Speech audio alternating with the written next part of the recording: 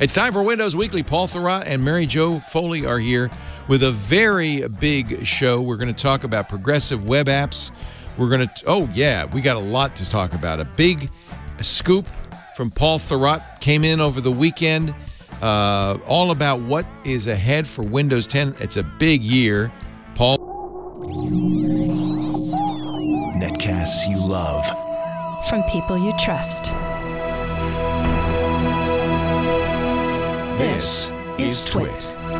Bandwidth for Windows Weekly is provided by CacheFly at CACHEFLY.com. This is Windows Weekly with Paul Thurrott and Mary Jo Foley, episode 556, recorded Wednesday, February 7th, 2018. 90% Cacao, 10% PWA.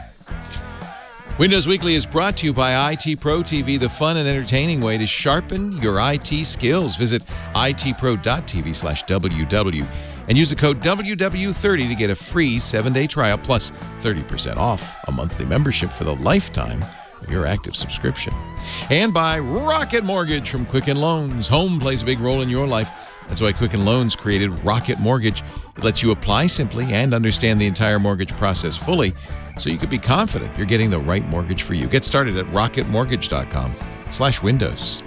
And by WordPress. Make WordPress.com your online home. Plans start at just $4 a month. Go to WordPress.com/windows to get 15% off your brand new website today.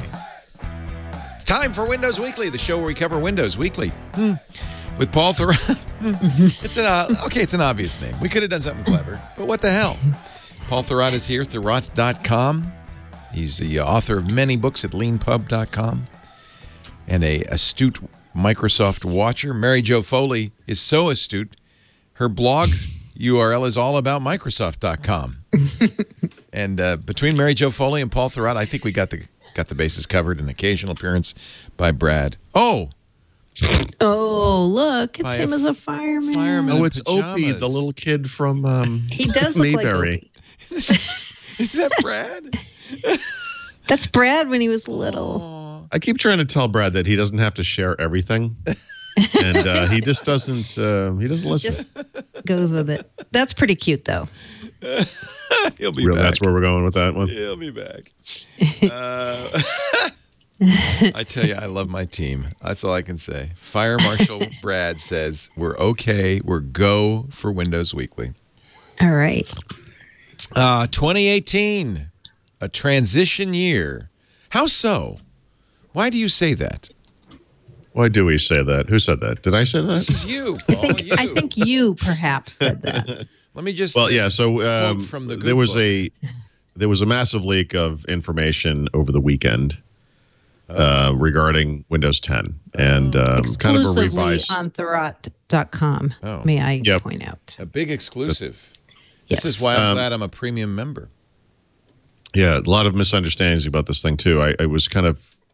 It actually wasn't. I was going to say humorous. Actually, it was kind of sad to watch people kind of completely misunderstand what's happening. But as we know, last year Microsoft. Maybe it's the big bonfire picture that you put. Yeah, right. It's supposed to be a dumpster fire, but I was trying to be polite. Oh, geez. No. To be honest, I should say right up front. I think that what they're doing is smart, and I think this is necessary. And this info comes from your sources? This info comes from a massive cache of internal documentation that were inadvertently left in the backseat pocket within my eyesight and burned into my brain. Okay, good. Yeah. So you feel confident that this is the plan? Yeah, like 100%. 100%. So, by the way, I should say, obviously there are holes in the sense that there might be other bits of information tied to this. We don't know how Microsoft intended originally to communicate this publicly, right? But what we do know is that last year Microsoft released at least 2 new versions of, or I should say, product SKUs or product editions of Windows 10. I've often argued for the fact that they need to have less, rather than more of that stuff. One was that Windows 10 Pro for Workstation SKU, which is aimed at obviously high-end workstations. And then the other one was Windows 10S. which was ostensibly aimed at education, but really wasn't relegated just to education. The point was they're trying to streamline Windows in a way that will allow them to get rid of legacy technologies over time. The problem with Windows 10S, you know, as I've said so many times, is that it wasn't a process. It was just kind of a hard stop. And that I think most people would agree we need to get to that thing. But the way that they did it was perhaps not the best approach. But the other aspect there, though, is I think there was some confusion about what this thing was. You know, and it's, you know, people like us who follow technology or follow Microsoft in particular would look at the Windows product lineup and try to slot this thing in somewhere. Where is this thing? Is it like a Windows 10 Home with some extra stuff? Is it Windows 10 Pro with, you know, minus some stuff or whatever? The terminology that Microsoft eventually came up with was that it's a mode of Windows 10 Pro. That this thing is Windows 10's Pro, but it's running in this mode where we're artificially cutting off certain capabilities, and that's a very accurate way to say it. You might have noticed that no PC maker shipped a single non-educational Windows 10S based computer last year. In fact, I would argue that no PC maker shipped a educational Windows 10S PC last year. I don't believe there's any evidence of a single educational institution adopting that platform and rolling it out to any degree. But so who bought this then? Nobody. Oh, but wait. Surface. Can I say something here? Because I remember, where was this? Ignite. Mm-hmm. Microsoft said they were going to be Windows 10 SPC starting at $275 coming out from a bunch of partners. And they listed Acer, HP, Lenovo, and Fujitsu. Did those just never ship? No. So the big confusion, and what you're referring to, by the way, are educational computers, right? These aren't things where you would go to a retail store and buy them. These are educational PCs. Well, they called them... They called them Windows 10S devices for Microsoft 365 F1, so first-line worker. Oh, okay. Well, remember those ones? Yeah. They were kind of yeah. I don't think those ever. I mean, I'm not saying they don't exist. Worker? What is that? That means somebody's not good enough to get a real computer. Yeah. Like, you know, people who are in customer service. Oh, frontline. Yeah. Yeah, don't get me wrong. I don't mean to say that they're not offered. What I'm saying is I don't think these things ever sold to any degree. We've never heard one success story from any school, or in this case, enterprise customer, or whatever it is, that's adopted Windows 10. It just never happened. Yeah. The one mainstream computer that ships with it, of course, is Surface Laptop. Microsoft very conspicuously, when they talk about Windows 10S, by the way, even internally, do not give any data for Surface Laptop conversion to Windows 10 Pro. I believe it to be very close to 100%, but you know, that's my opinion, whatever. So I think obviously a strategy change was needed on this thing. And again, I want to stress this because Mary Jo and I joke about this, because I'm so critical of Windows 10S. It's important to but it's not black and white. Like I do believe that this is the right vision for Windows long term. The exception I have with it is that hard stop thing, that they aren't allowing people to move into it more gradually. In fact, this is a little kind of a side tangent, but I was thinking about the life cycle of versions of Windows that cannot run the Microsoft Store apps, which meaning Windows 7 and Windows 8.1. And when do those products fall out of support? I think for Windows 7, it's 2020, if I'm not mistaken, January 2020, and then for Windows 8.1 is 2023, 5 years from now. Yep. It occurred to me while writing about this other thing we're about to talk about that would be the time frame. That should be the time frame, because Windows 10S, as we're calling it today, relies on Windows Store apps pretty much, or verified apps essentially. But this platform is designed not to run the old stuff, or it's limited so that it cannot. That would be the right time frame, right? When I say that we need time to get from here to there it is. 5 years. It's a perfect time frame. To phase out support for desktop apps. Phase them out with the desktop operating systems that can only run those apps, but whatever, that's just a side. But I think that will never happen. Yeah, of course not. But that's because of enterprises, right? Oh, there you go. Okay, that's a good point too. Yeah, fair enough. I live in a white tower. You live in a bubble. You live in this weird bubble. I live in a fantasy land where everything works the way I want it to. That's true. I do wish the world was a different way than it is.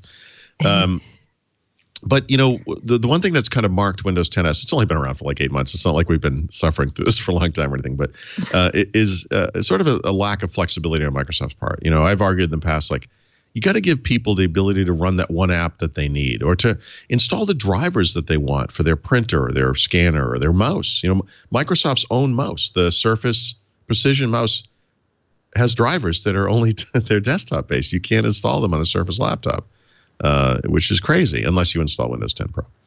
So anyway, I've had my opinions about that, and I've made my arguments for doing certain things. But I would say that this transitional year thing, which is the subject of that article, part of it is this flexibility, that kind of newfound flexibility on Windows 10S, right? And so Windows 10S as we know it appears to be going away completely. And what they're going to do instead is allow each mainstream version of Windows 10 to run in this mode, that businesses can optionally enable this for their users.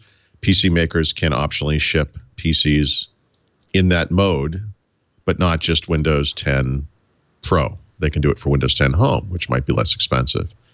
The other issue with Windows 10S, well, one of the many other issues with the Windows 10S, I guess, is that the upgrade to Windows 10 Pro, which is what has been the case so far, has been a temporary condition, although it hasn't gone away yet. They've already extended it at least once. You know, in other words, when they announced it, they said, look, you know, whatever the time frame was, 6 months or whatever, you can upgrade to Pro for free. And at the time, I was like, look, you got to, if you're going to ship this thing called S, you got to let them go to Pro for free all the time. You can't lock people into this, because what will happen is 6 or 7 or 9 months down the road, someone's going to go to upgrade, and it's going to say, hey, this costs whatever the price was, $50, $100. And it's like, wait, what? You know, it's like, I want to run Chrome, or I just bought a new printer and I want to install the drivers. And now you're telling me I have to pay you more to be able to do this thing that Windows should just be able to do. It's not, it feels like kind of a gotcha, you know? And I always felt like that was going to be kind of a sore spot for future upgraders whenever that time frame ran out. That's not actually going away on Windows 10 Pro. I actually don't know what the deal is on Enterprise, although I think the way Enterprise licensing works is if you buy a version, you can buy different versions of Windows, or I should say licensed versions of Windows that do or do not have downgrade rights and so forth. I don't think that they would ever artificially constrain or prevent enterprises from switching from S to Pro, you know, nor do I think they would charge extra for that. But that I don't know. But the thing that's interesting and new is that for Windows 10 Home, the cost of that thing to PC makers is the same. So if you get Windows 10 Home in S mode, or Windows 10 Home not in S mode, no cost difference. And if you want to go, if you as an individual buy a computer, which you might do on a low-end computer, right, to a normal person, a $279 or $400 computer, whatever it might be, if you get that thing in S mode and you discover you can't install Chrome or iTunes or the drivers or whatever it is, you can upgrade to Home, sorry, for free. And there you go. That actually does answer one of my big complaints about Windows 10S as originally envisioned. So can I throw in some things about Windows 10S? Not to defend it or anything, but yep. I don't know if you remember this. Last July, I went and looked it up. We were at the Microsoft Partner Show, and I remember you came for a day or something, and I said to you, guess what? Windows 10S is actually a mode of Windows 10 Pro. And yeah, they started talking about it that way. Yeah. What? And I'm like, yeah. I said, I think what I argued at the time was that it was the opposite of that. I said Windows 10 Pro is a mode of Windows 10S. Yeah. But actually, I've come to my original assessment was the other way, right? Yeah, the way they describe it is very good, and it is correct. So what was interesting was they never really publicized that, right? Like they told me that in a meeting I went to, and they said, well, you know, the real name of Windows 10S is Windows 10 Pro in S mode. And I was like, it is? They're like, yeah, it's just Windows 10 Pro locked down.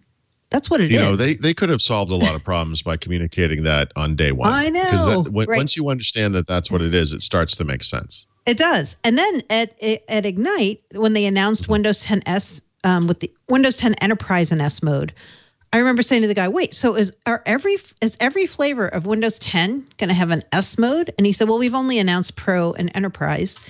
But then I also heard about, you know, them talking about Windows 10S powering things like kiosks and signs. So I'm like, so there must be also a Windows 10 IoT in S mode somewhere.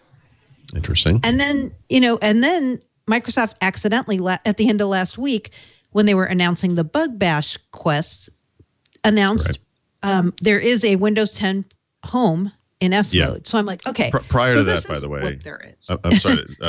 Prior to that, and maybe a week prior to that, they had released a build of the Insider Preview, which I installed. Right. And I said, well, it's interesting because I'm testing it on Windows 10S and on Windows 10 Pro. Yep. And when I had heard, remember there was a little bit of confusion a few weeks back or a month or so ago, whatever it was. Some insiders had installed the new build at the time on Windows 10S, and they said, hey, this thing says Windows 10 Pro now. Did this screw up Windows 10S? I'm trying to run Windows 10S. Yeah. And Microsoft said, no, it's just the desktop branding thing. Don't worry about that. If you try to run a desktop app, you'll find that it behaves as it did before. And they did, and that was true. And it was like, okay, they'll probably change it back to S in a later build. Yeah. Again, I don't remember the exact details, but a couple of builds ago, let's say, I installed the build on my S test machine, and I saw that it said Windows 10 Pro in S mode. And I said, well, that's interesting. And I wrote an article at the time where I said, I think they've just changed the name of Windows 10S, to this thing. Yeah. It's actually that they went public with the name that it always was, but never made it clear that that was the name. Expanding it. Yeah, they're expanding it to more versions. To Home, right? To Home. Right. So there's all that Windows 10S stuff, right? Like I don't feel like it's Windows 10S going away. I feel like it's just Microsoft being clear finally about what Windows 10S is, right? Well, okay, but if you were to look at I would say it's almost like Windows 10S V2, or something. You could kind of think of it that way. And and if you look at from the moment they announced Windows 10S through the end of the year, the beginning of this year, there are various little milestones where they kind of adapt things, right? So one was the frontline worker piece that you were talking about, which actually I had forgotten about. One was when they extended the timeline for people who are going to get the free upgrade. They've kind of been adapting it over time. And if you think about it going to Home in this case, and possibly, I don't know anything about the IoT stuff, but you could kind of see this mode being applied to different things. And you combine it with a new flexibility on the upgrade, right?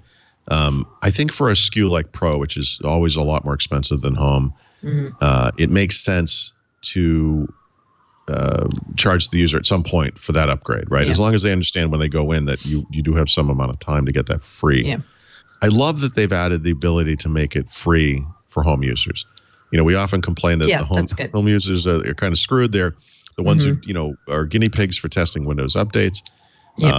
It does seem like they have been left behind a lot of the times. And the other, this is a little, we'll get to this maybe a little bit later. There's some other stuff going on with the Home SKU, which I think is important. I want to get to that. Me too. Yeah, I think it's important on a number of levels, right? Because, we often think or worry about Microsoft leaving the consumer market, right? And I think the Home SKU speaks very specifically to the consumer market, to end users who would walk into a Best Buy and buy a computer. But it also speaks to kind of higher end consumer things, like gaming, especially, where all of a sudden they're turning Home into something that is not just more applicable, but is in fact going to be the go-to choice.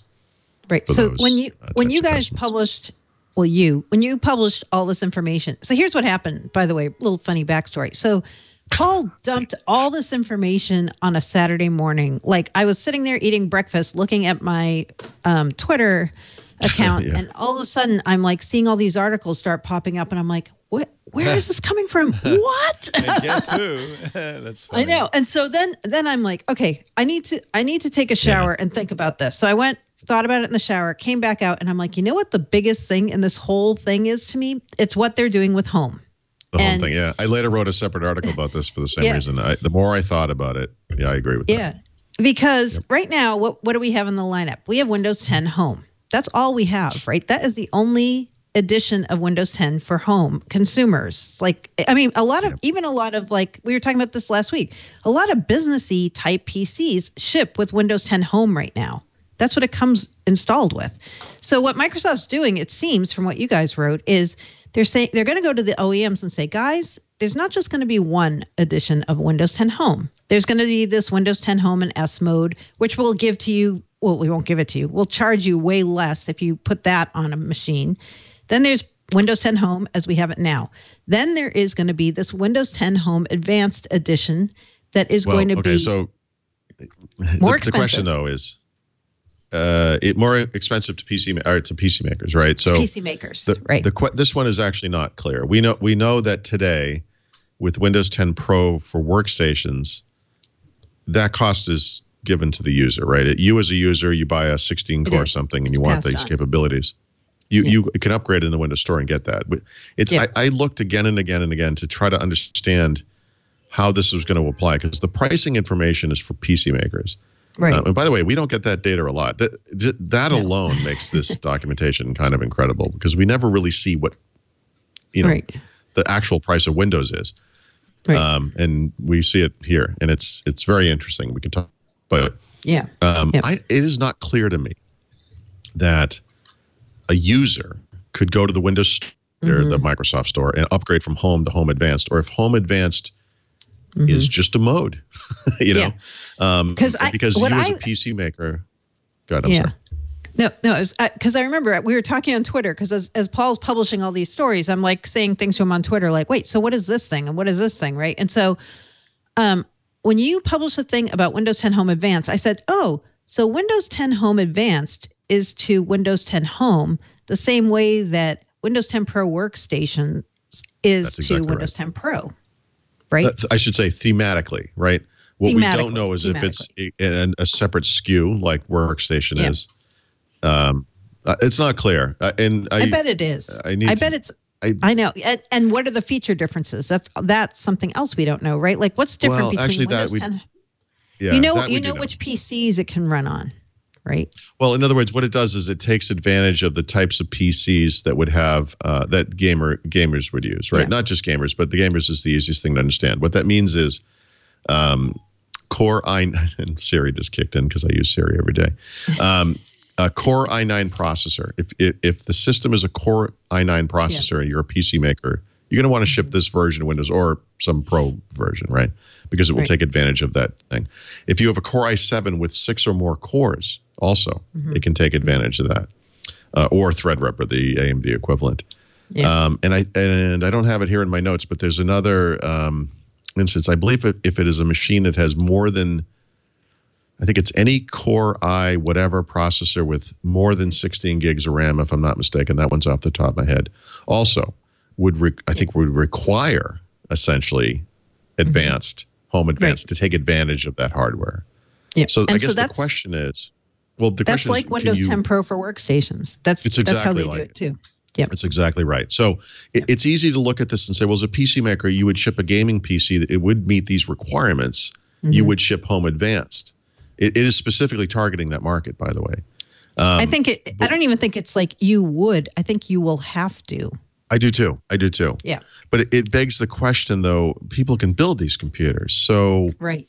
What about system builders? It's not if it's or just a person, as an individual building a gaming PC, like I did a year ago, and I think Brad is doing right now, or is going to do. I don't know what he's doing, but you might want this thing. There he is. Or you might need this thing, right? So the choice today is you would typically a gamer today would get Windows 10 Pro. In the near future, you might say, well, maybe they would need the workstation SKU because that's even though honestly, it's not really targeting that market. This kind of opens up Home as either a SKU or a family of SKUs, which hopefully the former and not the latter. To brand new capabilities. And it's also tied into a broader strategy at Microsoft when I talked about that transition year. Actually, the core of this is not so much about Windows 10s. It's about Microsoft looking at what has worked in the PC industry over the past couple of years. Because the PC sales have fallen for 6 straight years. There have been sub-markets within the industry that have done well. And there's 2 of them, gaming PCs and then non-gaming premium PCs. Let's apply that marketing push, that success, the strategy, and bring it down to the volume part of the market, which is low-end and mid-range computers. And that's what this is about. In other words, let's make all of these things compelling across the board.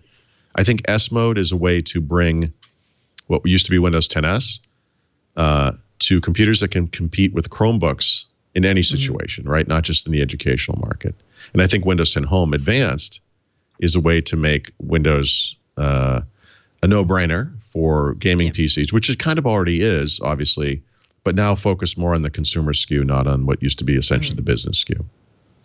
But what I'm interested in is with Windows 10 Pro for workstations, there are some features that Microsoft stopped putting in Pro and only is putting in that SKU now, right? So, for example, the ReFS, the file system, right? You have to get Pro Workstation to get that. What are they going to do with Home? That's what I wonder. Like, is there going to be any feature in Home that is not in the base Home SKU, but it is in Advanced Home? I didn't see any evidence of that. I believe it's just the processor RAM combinations that I mentioned earlier, and and for that reason I agree. I think this is going to be basically a requirement. If you're shipping a PC like this, you're going to need Home Advanced. The rationale behind that is it costs more, right? You can get like basic Home on a low-end 4 gig computer with 32 gigs of storage or less, small screens. It's going to cost next to nothing. But if you build one of these computers with a Core i9 processor, a 6-core Core i7, you're going to have to pay about 4 times as much because that computer's much more powerful. One reader asked me, and I thought this was a hilarious question, but no way it's not. He said, hey, if we get the Home Advanced SKU, does that mean we won't have to take the upgrades automatically from Windows going forward? I'm like, yeah, that's a good question. But I don't know anything about that. I know. We don't know. That would be nice. Sure. I know. Yeah. So I don't know. I thought that was really to me, of all the parts of and there were so many parts of this, that was the most interesting. I'm like, oh, so they're looking. Yeah. So, and you understand why they're doing it. Like you just said, Microsoft's going to get more money by doing this, right? So instead of having people building these expensive, high-end, mostly gaming type rigs with Windows 10 Home, now they're going to get more money out of them per copy of Windows pre-installed on those machines. Yeah. So yeah, I get why they're doing it. Makes sense for them. It's a lot of information. It's kind of hard to understand. Like you mentioned, ReFS or whatever, right? This is the Windows 8 era file system that the Synopsky guys kind of came in with, and it was going to be everywhere, and then it's kind of departed. I'm sure they still use it on server or whatever. So now it's available only on the workstation SKU. Fine, okay, whatever. I don't believe that's coming to Home Advanced, by the way. I don't think that makes any sense for that particular product. But they've always had kind of an artificial line dividing each of these SKUs, and it is going to be interesting to see whether it's literally, because the way these things kind of stack up, it's really based on the capabilities of the computers, and it's a tiered pricing model. My hope, and I half think that Windows 10 Home Advanced is not going to be an extra SKU, in the sense that I sort of think to the end user, what they're going to see is just Windows 10 Home, and it will just expose the capabilities of the computer they have. And that what they won't understand is that the PC maker may have paid a little bit more depending on the capabilities of that computer. I think the opposite is going to happen, though. Just because they did that with Windows 10 Pro for workstation. So I'm like, they're probably going to do Home Advanced, right? Yeah. Okay. Yeah. But maybe not. That's one of the things we don't hoping, know. I know. Just keep hoping. You know what? We call you a pessimist on this show, but you're actually an optimist.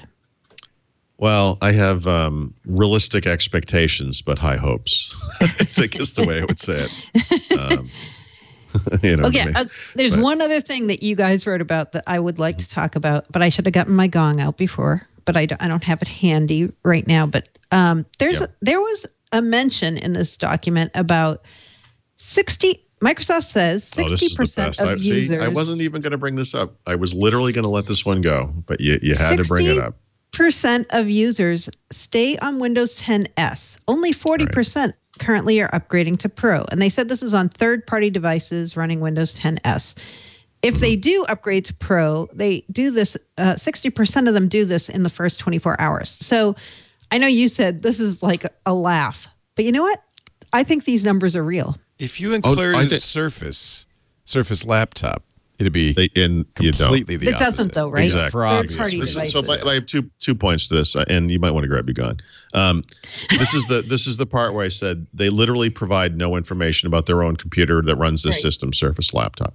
It is to this day the only mainstream PC that ships with Windows 10S. When they announced this computer, Terry Marson said he fully expected to see several premium PCs from third-party PC makers in market by the end of last year. Obviously, that's never happened.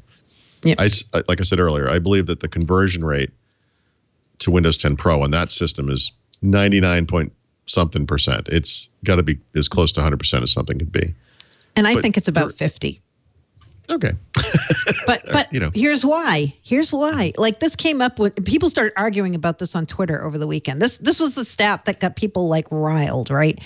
And the reason I think this is a high number is where did they ship third-party devices running Windows 10S? First-line workers.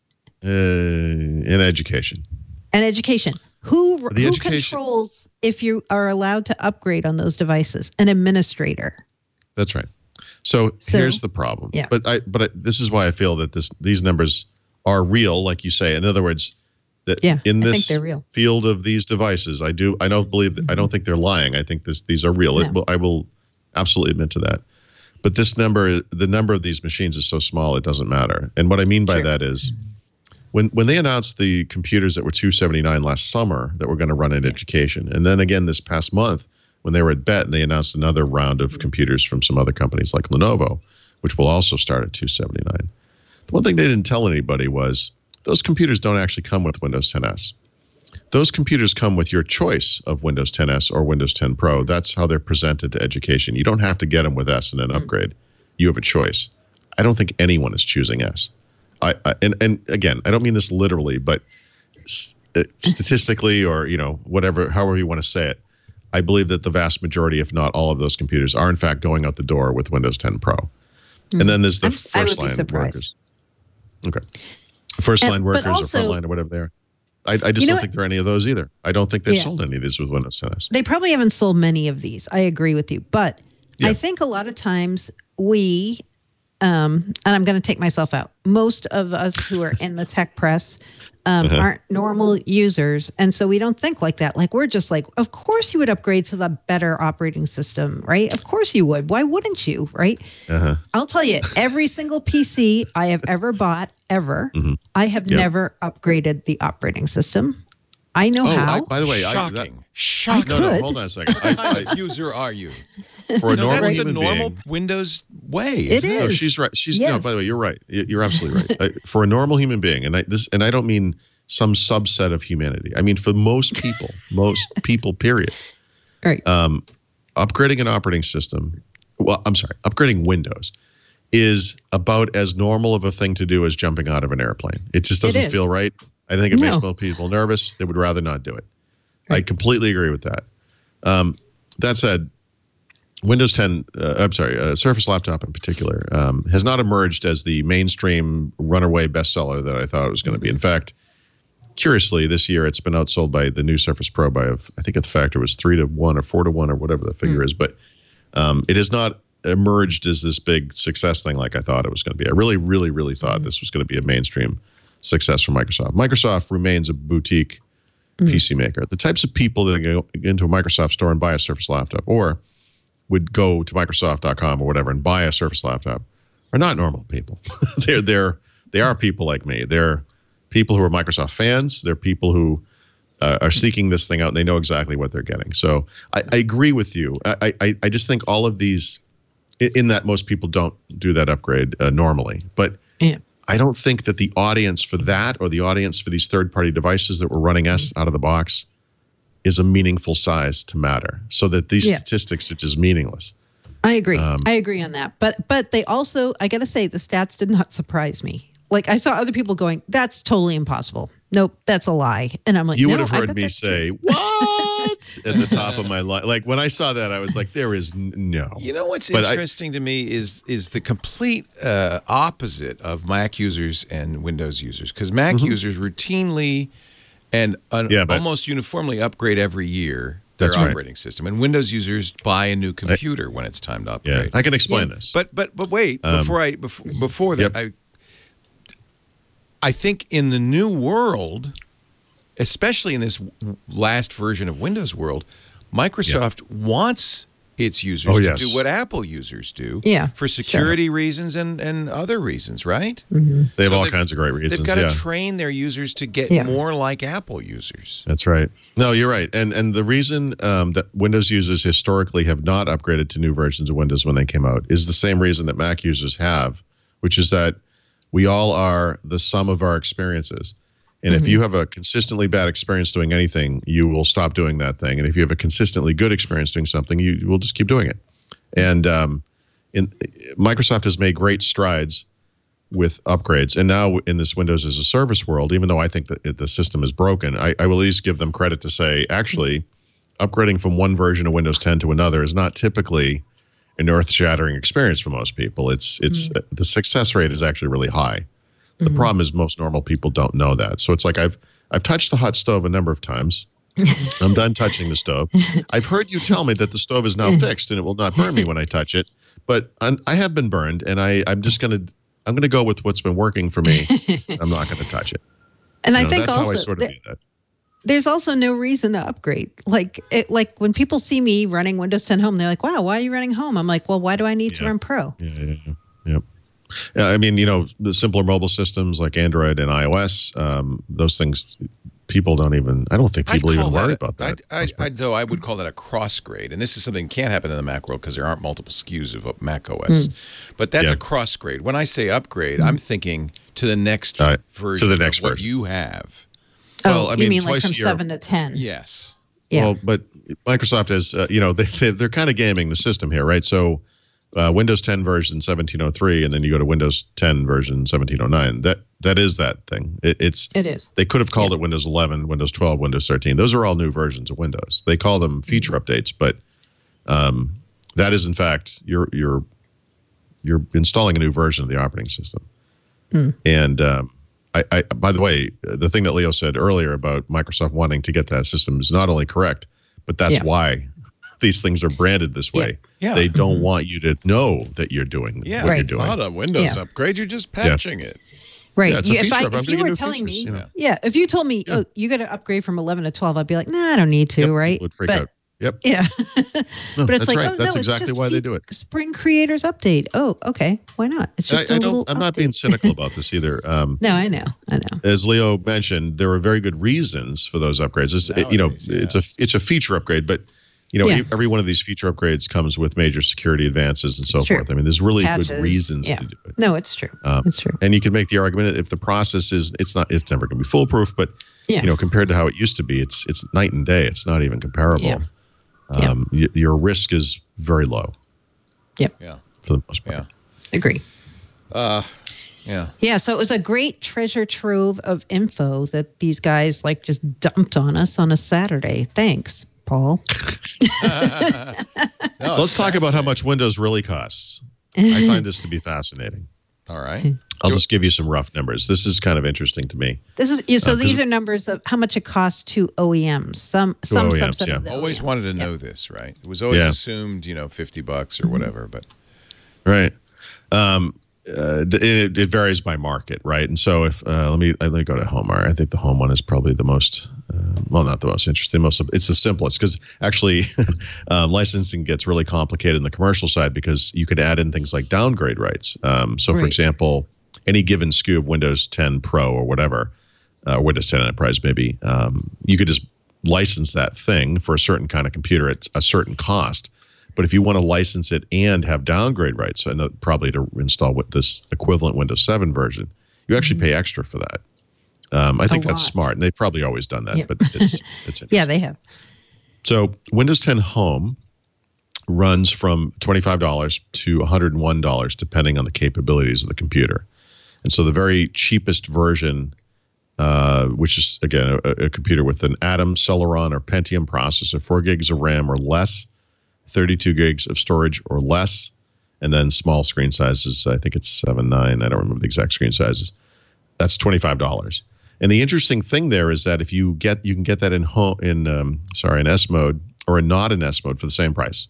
There's no additional cost for not being in S mode, and that I think is tied to the fact that you as the end user can upgrade from S mode to non-S mode for no cost. And then kind of tiers up from there. And so remember where I was talking about the advanced either SKU or mode or whatever it might be, which is a Core i9 processor, 6-core Core i7, and so forth, will cost up to $101, depending on the exact class of the computer and what the capabilities are. And then on the commercial and education markets, which are the same. Essentially, education is commercial apparently from a licensing perspective. It ranges from crazily from $10 for small tablets and entry-level PCs with Atom Celeron processors, etc., to about 117 for a mid-range core computer. I'm amazed that it gets up above 100, frankly. Yeah, yeah. You could pay, by the way, for Windows 10 Pro in workstation mode or Windows 10 Pro workstation, you could pay up to $244. Whoa. Now, is the OEM. So it means a customer, typically an OEM cost you double at least for the customer cost. Well, right? But think about the computer that they're buying. Right. So you don't really, I don't know how you would think of this, but you got to think as a percentage of the overall cost of the computer. I understand that that's reasonable. We could be talking about an 8, 12 core, whatever, or something, dual processor, dual graphics cards. It's designed for engineering tasks, whatever it is. This computer could cost $5,000, $10,000. It could be any price.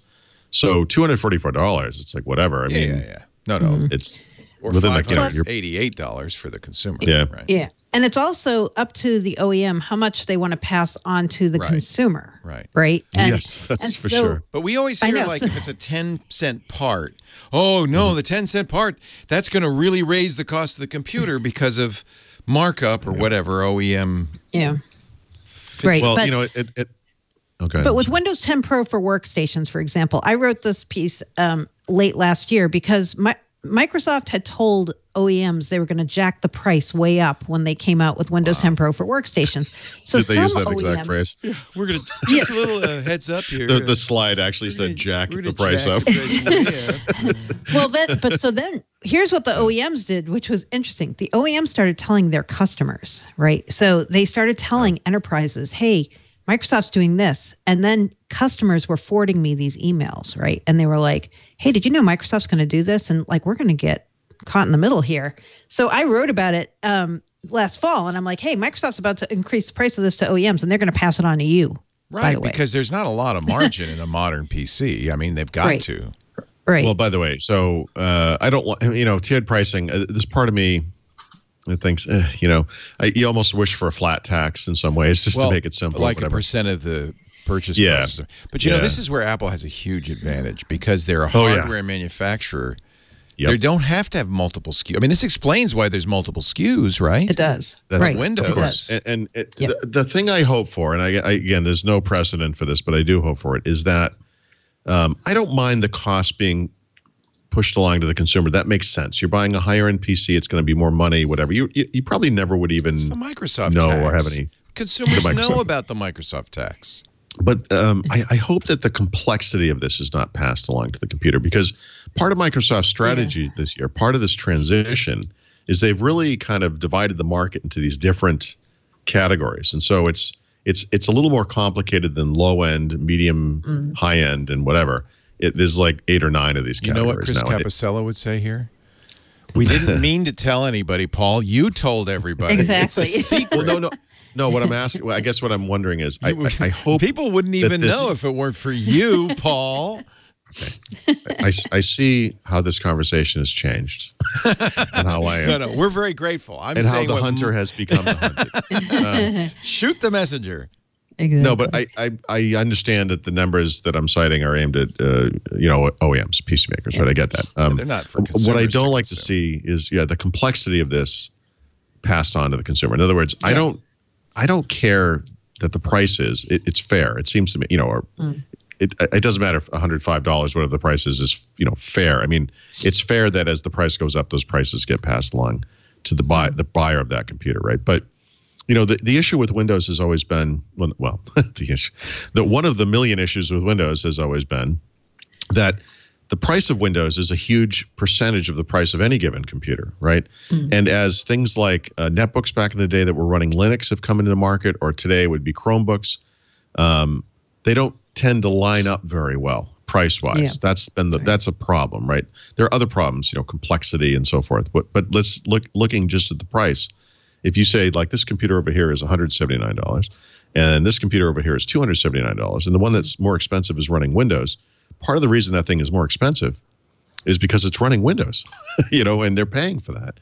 And so there's it looks like, and again, I don't know what to compare this to. I don't have figures like this for, every version of Windows or every year going back in history, but it seems like lower end versions are a lot less expensive and will help make this equation make some more sense. The idea is we're going to be able to do this very soon, and this is just education market, but the Lenovo education PCs that were announced at BET are going to be available as Chromebooks too. Oh, right? Wow. And so we're going to be able to make a comparison there, not just in how those things perform and work, but in how they're priced as well. Mm-hmm. So I guess what I'm saying, I'm sorry, I kind of walked around this, but I hope that no consumer ever has to deal with the complexity of this pricing structure. That what's not changing is that you're just buying a computer and you don't have to worry about this stuff. You know what the complexity they're going to have to deal with, though, is so Microsoft, it seems to me, doing this to make the OEMs happy. So the OEMs have a broader range of price points, so they can offer a 10S, in effect, a 10S computer. Microsoft will take the extra $50 and make it a pro computer. But from the OEM's point of view, oh no, now it's a cheaper PC. That looks good in our ad. The problem it is for the consumer more complex. And it's not about price. It's about what Windows am I getting? Right. Which version is on there? Yeah. And by the way, which Windows capabilities am I getting too? Because that's another part of this. And it seems to me a few years ago, Microsoft said we have too many SKUs. We're going to simplify Windows, and now they're going back, right? Microsoft is a sine curve. Okay, so everything they do comes back again. Like they kind of go back and forth, and you know what they'll say. You know what they'll say? Remember when they introduced Windows 10, they said, there's only 2 SKUs. There's Home and Pro. That's what they said, even though they were actually like 10. They don't want customers they were just trying to simplify it, right? They're like, all you have to know is there's Home and Pro. OEMs can handle it. They don't want, but customers shouldn't have to. We need to see what this looks like in the real world. Now customers are going to be confused because they're going to get a computer that doesn't run Chrome.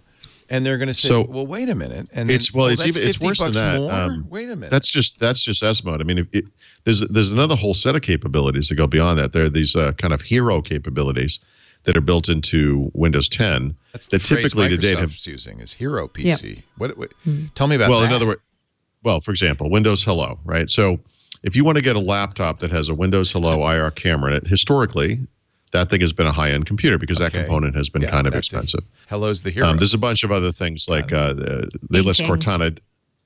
Yeah. Sorry? Inking, too. Inking. Inking. Yeah. Near-field communication capabilities for Cortana. The notion that your computer could be sitting over at the other side of the room and you could say something and you could be playing music. It would still work, whatever. Boy, those things show up in the ads, and then people get the computer home. Yeah. That's the kind of complexity consumers. There's some serious complexity there. And the problem is when you look at that range of computers, like I said, it's not low-end, mid-range, high-end. There's like 9 of them. Those features kind of filter down into the different things. So even within Pro or Home or whatever, you could buy like what they call like a value computer, which is not quite the lowest end computer or whatever it is. And you're not going to get that stuff, and so you paid less for the version of Windows that came on that computer. You don't really know that, but you did. And, it's not that it's not built into the code. It's in there. It's just that you don't have the capability to take advantage of it. Even I get burnt by this. We spent a long time, I talked about this last week, fumfering on the radio show because I didn't understand that Home didn't have the ability to defer updates. And Pro did, and I didn't know which of my machines were Home and which were Pro, and I had differing abilities, and I was massively confused by that. And this is going to be multiplied now. So I know they've also talked to OEMs in the past about putting logos representing these different hero capabilities on boxes, right? So if something has Cortana, it'll have the Cortana symbol. If it has Hello, it'll have the little smiley face. So that could help make it a little less complex for somebody who's in the market for a new PC. That they're like, okay, this one has a little smiley face. This one doesn't have a little smiley face. I can just tell you, as somebody who talks to customers all the time on the radio show, which is the low-end show, right? This is baffling. It's confusing. People. It's not what they want, and it'll drive them to a Mac because Apple doesn't have differing capabilities. That's right. By the way, you could extrapolate this to the entire Microsoft stack. I'm writing an article now about Office 365 versus G Suite, and one of the things I keep coming back to is, of course, Microsoft stuff is more powerful. Of course it is. Of course, it's also more complex. Of course, it's really popular with big, slow-moving businesses that are never going to innovate anything. The problem, and by the way, it's from a revenue perspective, it's approximately 10 the size of G Suite right now. And so you could look at this situation and say, obviously, they're winning. And the answer is, yeah, they are. But the problem is it's not simple and it's not super inexpensive. Yeah. And I think that drives people away. Well, I think that's what happens ultimately. It starts in education in that case. Yeah. But yeah, you just want to buy a computer and it, you just want it to work. I mean, we've kind of worked backwards to Apple's business model. We'll decide everything, and because choice equals complexity. And we'll tell you how it's supposed to work. Right. There are too many bottles of dressing in the supermarket, and I'm just going to go to the place that has one. I think real people don't want that much choice. I know when they ask me a question, they don't want me to say, well, there's 3 different ways you could do this. They want me to tell them the way to do it. Well, that's what I meant earlier when I said, I'm worried that this complexity is going to make its way down to the consumer. In that sense, it will, and it's worse. It's not about price. Because I don't know how you communicate this. Yeah, you can. Yeah, I don't know how you communicate this. Well, one way they could do it, just thinking aloud, is, if you go to the Microsoft Store website right now, they have that help me choose the PC thing. Have you seen that, little, whatever that is? You shouldn't have a decision tree to choose your computer. What we offer is really complex. We could help. I know. So, I mean, it's not simple. I mean, I remember when I was in the market for my PC not that long ago, I was like, I can't decide. There's too many choices and I can't figure out what I need. And and you're a sophisticated user. I know. So I like having choice. I agree that it's fun to have choice and it's great to have choice, and it does make things more complex. I guess the only thing that's kind of saving Microsoft here is Apple is still more expensive. So that may keep people in the fold. By the way, Apple seems to have ignored their Mac product line largely for quite a while, especially for consumers. No, there's an opportunity for Microsoft, but that's the point. You actually can't fix this. I mean, think about it. In the smartphone world, there are tiers of devices. Of course there are. There are high-end processors, low-end processors, more RAM, less RAM, more storage, whatever. Yeah. But that's simple comparatively, right? People understand that. They get that. Yeah. But if you tell them, well, that camera can do hello, but that camera can't, good luck explaining that. Oh, and then add the But I saw the ad that said you just look at your computer and it recognizes you. Right. Wait a minute. This doesn't... So it used to be, remember Microsoft used to have, I forget what they call it. It was a number that measured the performance of your computer. Yeah. Remember that? Yeah. Right? And I think the point of that was they were kind of hoping... I got a 6.5. Yeah, you could put this number on a box and someone would walk up and understood what it meant. And they got rid of it really quickly because they understood this thing was not scalable. But it started with Vista. This was the beginning of my computer can or cannot run Aero Glass. Was the first step toward this horrible future we're now living in, And the computer, by nature of the complexity and sheer range of capabilities of the device, there's all these different things you can do with it, Yeah. And they're starting to tier the product and the pricing to match. Now, enthusiasts are the exact opposite. They want choice and they can understand choice. In fact, they revel in it. They're the ones who, say, well, you need a Z-axis on your camera. And by the way, is that DDR3 RAM? Come on. Really? You're still on 3? So they revel in that, and maybe that's Microsoft just saying, "Look, that's the market for us. That's where we want to be businesses." Unfortunately, I don't think it is. No, it's not the market for them. That's the problem. Well, it's a market, but it's not the big part of the market. It's certainly the high margin part of the market. Yeah. Yes, but again, I think the point. It's funny because the point of this plan literally is to take what made that part of the market successful and apply it to these other markets. They need to drive volume, not just a subset of the market, which is not the volume part of the market. Of course, it's hard to take something that's high margin and apply that success to something that's not. And I think that's why we see this tiered pricing model. I don't know. I wish I knew. Maybe someone could show me a chart where they would say, Paul, when Windows 7 came out, the chart for the pricing was exactly the same. You're complaining about nothing. But it seems like this has gotten very complex to me. I think on the OEM side, it's always been like this.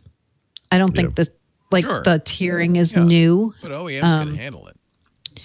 Yeah. I mean, and I think they like having more options, right? Well, look at Lenovo. If you go to Lenovo and buy, you got the X, you got the T, They could zero in more on like the exact market that they want to target. By the way, something. That's another kind of complexity that I disagree with. I think there are too many of these things. It's just like I use BMW because I happen to know the car lines very well, but BMW used to be very simple. It was 3 series, 5 series, and 7 series, and that was pretty much it. There was, they would do a 6 occasionally or whatever, but that was the car line. And now I couldn't explain it if we had 2 hours. The sheer number of models and weird differences and different kinds of M-class cars they have. Some are not real M's, and some of them are real. I mean, it's ludicrous, and that's what PC makers have done.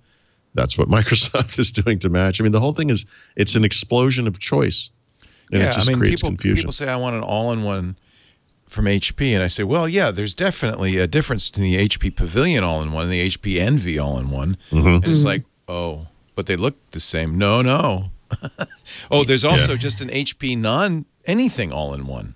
Sure. I don't even know what that is. By the way, you haven't even broached the commercial side. You might want one of the business class devices. That's because true. You can pull the screen off and replace it with a different screen. Part of it is I have a little bit of a vested interest in this because I have to talk about this stuff on the radio. It's confusing. Yeah, it's a wonder we're not all insane people, by the way. I know. If you talk to enthusiasts, it's fine. It's easy. Because but you talk to regular people, they just, it's hard for them. And I sympathize. Can we just take a little break because we're getting behind on the most important part of this show, which is this is it's just such a big topic. No, you got a hell of a scoop, and I think it's fascinating, frankly, and it's a little peek behind the kimono. Well, to be fair, Brad is the one who originally obtained this information. Yeah, I just want to let you know I got it. Credit to the little fireman where it's still there. You're taking all the credit, but really, I'm the one who found the documents in the back of the, he would be the first to let you know that. I was there. It was a fire engine, and I just had to. I leapt into the flames, and I pulled out the documents out. People listening to audio have no idea. What I think they're getting the gist of it. Maybe they are. Yeah. Brad doesn't talk like that. I'm sorry, Brad. Our show today brought to you by IT Pro TV, the fun, engaging entertainment way to get a job in IT, get the certs that you need to get the job, or to keep your job in IT and get a better one, get better pay, polish your skills.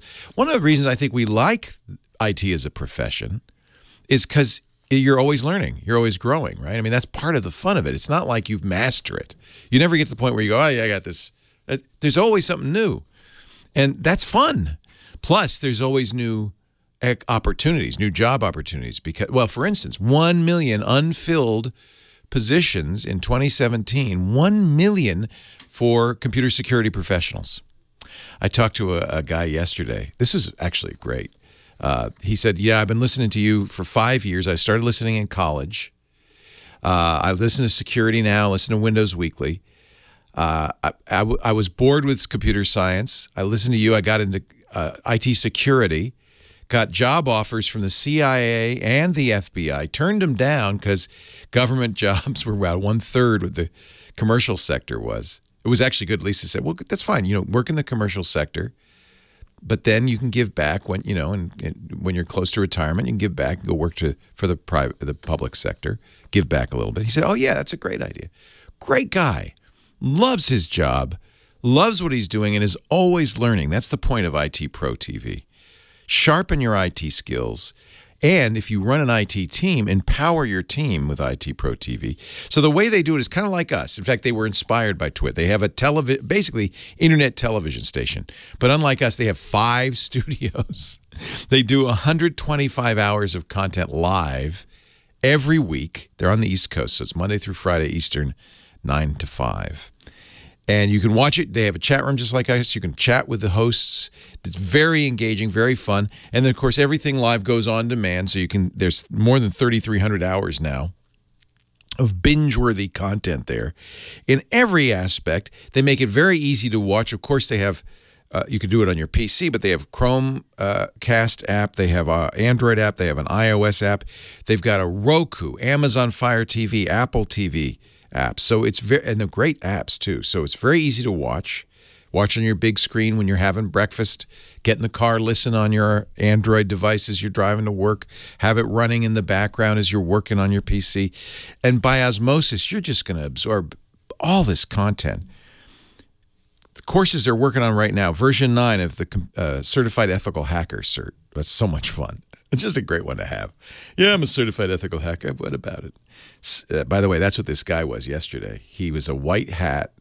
He created offensive exploits for, well, I won't say who.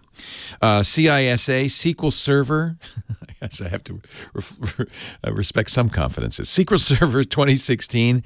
This week they're doing Azure 7533. I don't. Maybe Mary Jo knows what that means. I don't know what that means. CC. What is 7533? Is that a version? I don't know. I was like, what is that? Yeah, must have to do with the cert. I don't know. CCNA Security. If you just want to be, basic fix-it guy, that A+ cert really helps you get a job in IT, in service. CompTIA's A+. They're doing all of that this week, and they have all the other certs too. If you get the team portal, you can track your team's results and really prove the ROI to the boss on your training spend, because they have this IT Pro TV Supervisor portal. Complete control over your team's training schedule. You can create custom groups and training assignments, view logins, viewing time, video downloads, course completion tracking. You can see how any individual is doing, how the group is doing as a whole. The team solution has group pricing too, and is great. We met a guy named James Packer.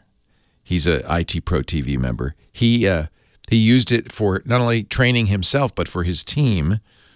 And now he's got recruited to a job, this is his quote, in a literal tropical paradise. The world needs IT professionals. They're waiting for you. If you want to know more about IT Pro TV for individuals or teams, in fact, you can get a free team trial and including their supervisor portal. Right now, everybody go to itpro.tv/WW. for Windows Weekly. itpro.tv/WW. You can also sign up for an individual monthly membership and a free 7-day trial. But you got to use the code DUBDUB30. So one more time, itpro.tv/WW, and the offer code is WW30 for 30% off your subscription for the lifetime of your active subscription. They've upped the numbers. It's now 90,000 IT Pro TV members. And I think I take credit for a few of those. Premium subscriptions include unlimited Transcender practice exams and virtual labs. Normally $857 a year. With this offer code, $600. That's $50 a month for this unbelievable training. The practice exams alone are $100. itpro.tv/WW. Don't forget that code, DUBDUB30. Flexible training, binge-worthy content, proven ROI. It's IT Pro TV. itpro.tv/WW, and that code is DUBDUB30. Back to Windows Weekly we go, and I am actually really... Are you done with your scoop, Paul? I mean... Yeah, I think that's pretty much most of it, talked about everything you know? Yeah, I think so. Let's move on then to the to me, very exciting shift from UWP to PWA. It's kind of an alphabetic miracle. Sure. No, actually, I am excited about this. Yeah. Progressive web apps for Windows 10 are really finally happening. I know. So Paul told us this. Remember, he had the guys talk to him all about this. So it's really happening. Exactly what they told him is happening. So what is happening? Windows 10 Redstone 4 coming out this spring is going to have all the pieces in place for the foundation for Microsoft to be able to support progressive web apps. This is so exciting for developers. I know. I think. Yeah. So here's what we didn't know, or I didn't know this anyway. They've been out there for the past year crawling the web using Bing Crawler, and they're identifying PWAs that might be good, they think, for Windows 10. Interesting. Yep. And they've looked at 1.5 million potential candidates, and they've created a small subset that they are going to put in the Windows Store. So they are going to proactively go and put these in the store. So there will be some in the store already. And they're telling developers now, you can get ready to submit your own progressive web apps. Also, we've got this tool called the PWA Builder tool. I think it used to be called Manifold.js. I think that's the same thing. That will let you package up your progressive web app like an AppX and also get that into the store. So it's really going to happen. It's not just like, oh, the support will be there and in, 10 more months you'll start seeing them come in. No, I think they're going to be in there like from the get-go. There's going to be some. So here they come. Progressive web apps in the Windows Store. This to me reminds me of the move to Ajax, using Ajax on websites, where suddenly everybody was doing it. We had a guy in the other day who teaches Angular.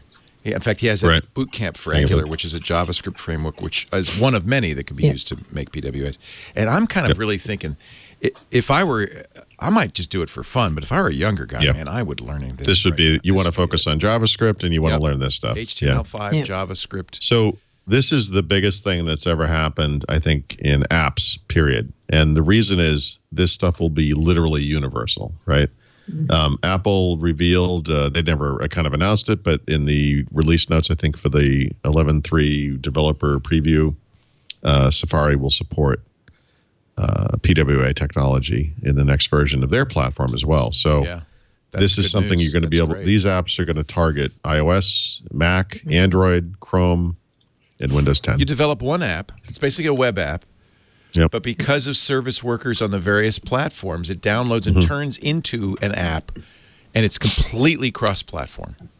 Right. Amazing. It could have, they're kind of described as native-ish, but that probably brings up bad memories of Java. I do sort of think that PWA is, 20 years later, Java done right. It's the Java as we kind of hoped Java would be. But yeah, it's... And it's not Electron, which is a kind of... a bad word these days because Electron is so heavy. Adobe Air, but Electron kind of brings Google Chrome basically into every app. No. This is not heavyweight like that. No, and this is big. I would say, I'm sorry, on Windows 10 in particular, and for Microsoft in particular, this is huge because the UWP platform, the Windows Store, the Microsoft Store as we now call it, has not been successful. And Microsoft has done everything they can to get developers to bring their code bases to Windows 10. They've released all those bridges technologies and so forth, but the native app platform just isn't happening. And when you look at, if you're a developer, obviously you're pragmatic. You look at the available platforms. Where are you going to put your stuff? The web is the biggest platform by far. Mobile is humongous, but not just humongous, but also actively engaged with looking for apps and installing apps and using apps and so forth. And then there's kind of Windows, and Windows 10, despite all this kind of push to these modern mobile app platform stuff, we're still very much focused on the desktop apps from the past. We still we use Photoshop and Office and iTunes and that kind of stuff. And this is going to really bring modern web app technology to Windows in an elegant way for the first time, in a first-class way. It's going to make it discoverable the way that you want it to be discoverable. You can go into the Windows Store if that's how you want to do it and get it that way. Eventually, they're talking about doing the install directly from a Bing search result. You can just install from the browser. So this is just their blog post. Their blog post this week was kind of funny because they have a whole section where it's not either or UWP or PWA, and then you go to read that section. And they don't make a convincing case for UWP. They basically say, if you're a new developer, you probably are thinking about UWP. And you're not thinking about UWP. You're thinking about PWA. And if you're somebody who's a cross-platform developer, you're probably thinking about PWA. And there are some people who still might think they want to do a native app, but you can. UWP is the Microsoft Store apps, basically, right? Right. Universal Windows platform, right? So and that is not a cross-platform solution. No. Yeah. Despite the word universal in its title. It's a cross-Windows 10 platform, right? Look, there is no version of the story where we can't say that UWP has not failed. It has completely failed. It has just not met the bar. And this is going to save the platform in many ways. It's weird, but by opening up Windows to this truly universal app platform, we're finally going to get first-class apps in the Windows Store. Not that there aren't some in there today. I realize there's certainly a handful, but there's even no way that Microsoft's Windows is ever going to. Teams. Oh, right. Well, Teams is the quintessential example. One of the most important apps for Microsoft going forward, the Teams client, they're building that as a PWA. It's not even in the store yet. I'll give you another one of my little ivory tower dreams of the future is, there's been a lot of complaining lately about various aspects of Microsoft's apps strategy. What's going on with Office, right? We're still building something called Office 2019. Microsoft has pushed web versions of the Office apps. They've pushed mobile versions of the Office apps, right? Yep. And now they're putting the normal versions of the Office apps in the store. It's like, what are they doing with this thing? Like, they can't use their own app platform to make good versions of their apps. It makes me wonder if this isn't a signal that the reason we're kind of treading water here is because they are working to that future. They've sort of gotten this religion and understood that this is where these things are going. And I think the success of Teams is going to help drive that. It gives them something they can show, not just the folks at Office, obviously, but all around Microsoft. Like, hey, you should be doing this thing. So I can dream. But I really do hope that they take this very seriously, because they have lost an incredible amount of time working on these dopey things that have never gone anywhere. And this is their chance to do the one thing that could work well everywhere, not just on their own platform, but on Linux. But that's the new Mac. Microsoft, right? It's everywhere instead of. It fits, right? It makes sense. Credit Satya with that, I think. Yeah. Although Alex Gumpel was just telling me that one of the reasons Skype desktop is so god awful is it's Electron based. And I would hope that maybe Microsoft would look at that and say, oh, maybe we should make this one a progressive web app as well. They should. But are the Skype guys still really totally autonomous? I guess they are. That's why they're doing this. Well, Skype on the business end is turning into Teams anyway. Right. So it begs the question that is going to be a PWA. So why wouldn't the That's how Microsoft client leads the way. Is it eats its own dog food and makes everything it can a PWA. Could you make Office a PWA? That's what they told you, right? I'm arguing that they No. What they've said is they've talked to those guys. I mean, Outlook in particular is one, and I use this example all the time because there are like 17 different versions of Outlook, some of which are good, bad, or indifferent.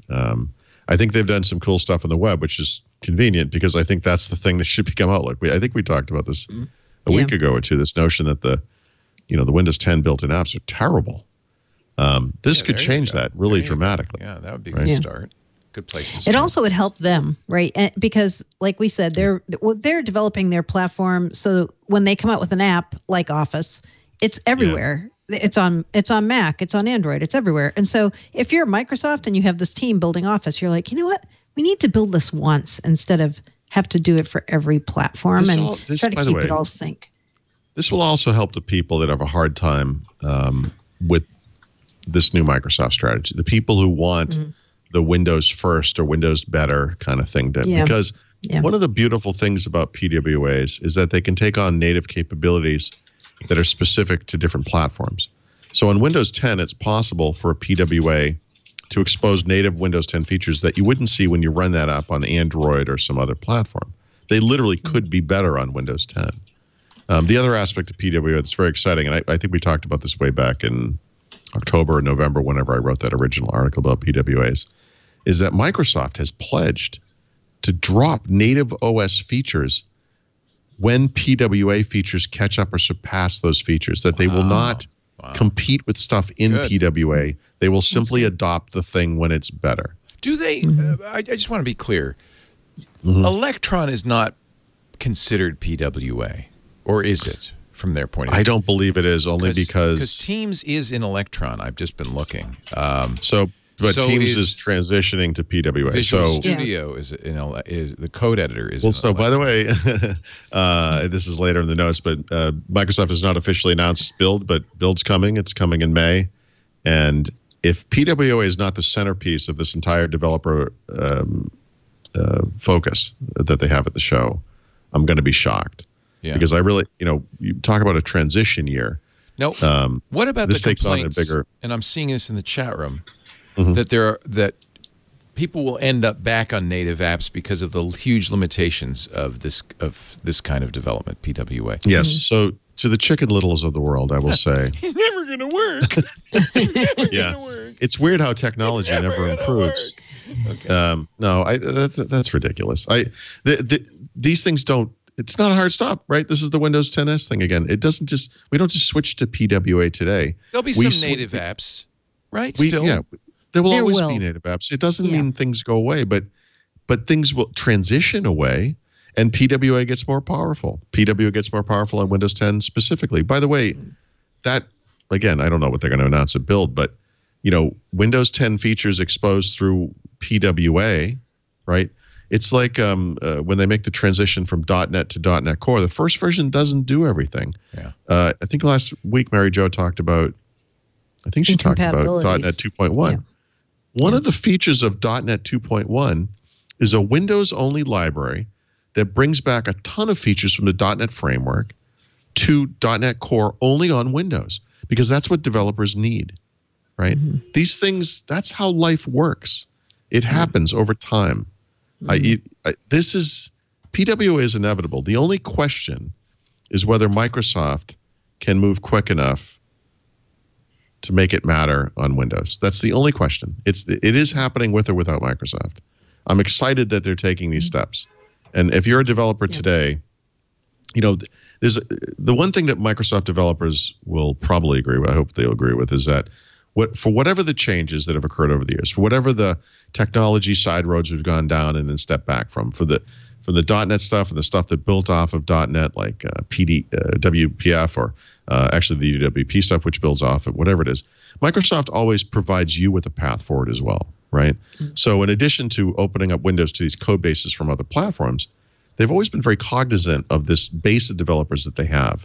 And that if you're a .NET developer or a Microsoft Stack developer today, they're going to provide you with the tools, technologies, SDKs, whatever it is, to take your skills forward into this new era. You can go take a JavaScript course, please. But I mean, they're going to provide a way for developers to be able to target PWA in a sophisticated manner. So at this point, of course, the key to making PWA work is the service workers on each platform. And it sounds like I didn't realize Apple had committed. I thought Apple was kind of on the fence on all of this, putting this. They were. Oh no, what I mean by that is they did not announce. They've not announced anything, right? Of course, their developer show doesn't happen until June. And they or whatever, may end up doing something as typical with Apple that's uniquely Apple, as opposed to. Well, so no one knows. I mean, what they've said is that Safari on both platforms is supporting this technology, including service workers. So, what we don't know is. Well, I should say what we do know is what the innovation that Microsoft has brought to this so far is they looked at this thing and said, "Hey, this is cool. We're in. We're going to put it in the store." Yeah, that itself is amazing. Yeah, Google's not doing that right now, but Microsoft and Google talks to each other. These guys do anyway.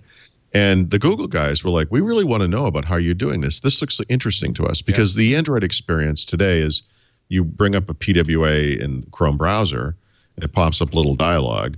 Or you can bring down that little menu and it will be in there as well. And that's how you kind of install it onto your phone typically, right? That's pretty good. And a lot of people might argue, I think it's 50-50, whatever, but that might even be a better way to discover new apps and get them installed on your phone. But Google is looking at this and they're saying, okay, hold on a second. We like this store idea. And I think they're going to do that as well. And I mentioned that Microsoft has looked at the reverse, and I mentioned that they will be, at least they're looking at it, they intend to put the ability to install a PWA from a web browser in Windows 10. It just opens the whole thing up. So when you talk about Apple, how's Apple going to do it? They have add to home screen for web pages. Will they do it that way? Will they add it to the store? No one knows. And we probably won't know until June. We'll see. And also, to be clear, this is not the same as the web apps that the iPhone first came with. This is not just. It might honestly superficially be a little like that.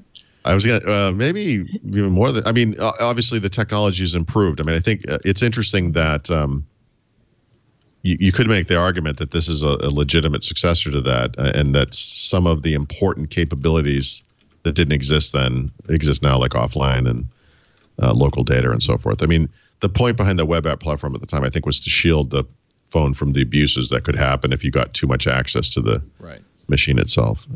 But I mean, and you know, Google is in the sense that if you search for PWA, you'll get pulled right to a Google developers page that has your first, you know, PWA program. Here's how you do it.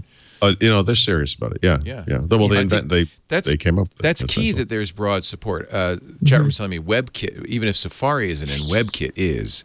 So, Mozilla has pledged support for this as well. Chrome is, this is big. Obviously, you kind of want it from your platform maker. Chrome is interesting because it will be in Chrome OS, right? We can all see that that's going to happen. Mozilla supporting it, I'm not sure what that means. You know, if I chose to run the Firefox browser on my Windows computer or on a Mac or something, does that mean that I could hit a PWA? They'd have to write code that would integrate it with the system. It would work in the browser, of course it would. But I mean, I think it's more interesting when it works like an app.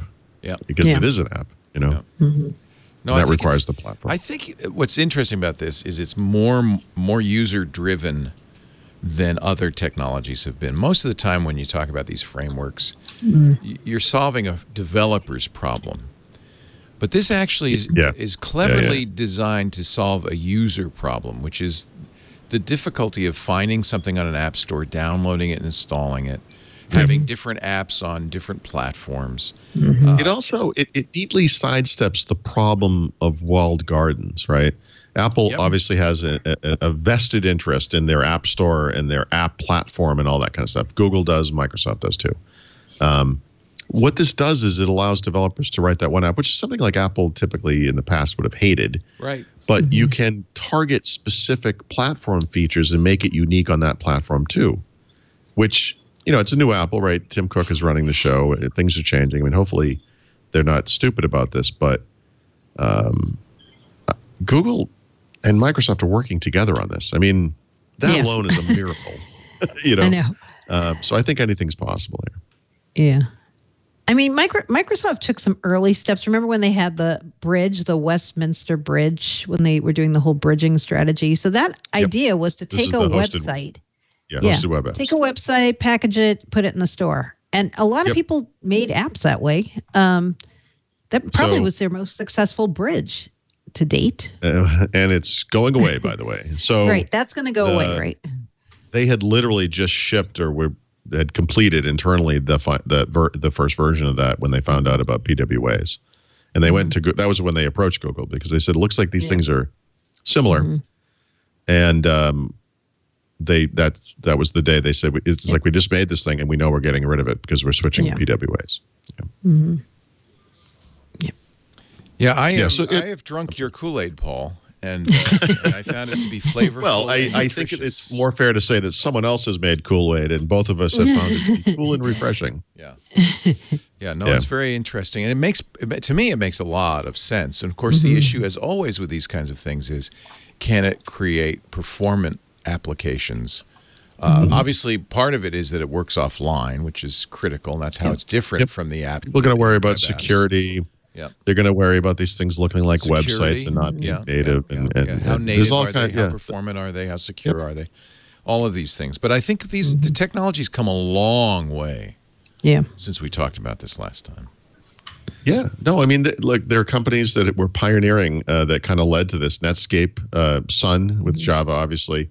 You mentioned Apple. Those even the iPhone in a goofy way with the web apps. I mean, these were all kind of steps toward, you know, they just weren't, those things just weren't viable at the time. And what's changed is mobile, frankly. Mobile's changed everything. This is really a response to, it's mobile first now, frankly. And so this is a response to that. It used to be desktop first. Mobile apps were a kind of adjunct. Now it's mobile first. I mean, Microsoft has, since Windows 8 has tried to bring web developers into the fold. You know, you could write Windows 8 apps in JavaScript, HTML5, and CSS. It didn't work the same way as the other apps as far as like the way you would do layout. You didn't use XAML. You would use what would you use? HTML, whatever it is. I'm sorry, HTML and CSS essentially. So it didn't really they didn't map to each other. So they were kind of separate things. We talked about how terrible those apps were, and the Chris Jones stuff from the Windows Live guys. They made those first mail calendar people app. Those were all HTML5 applications.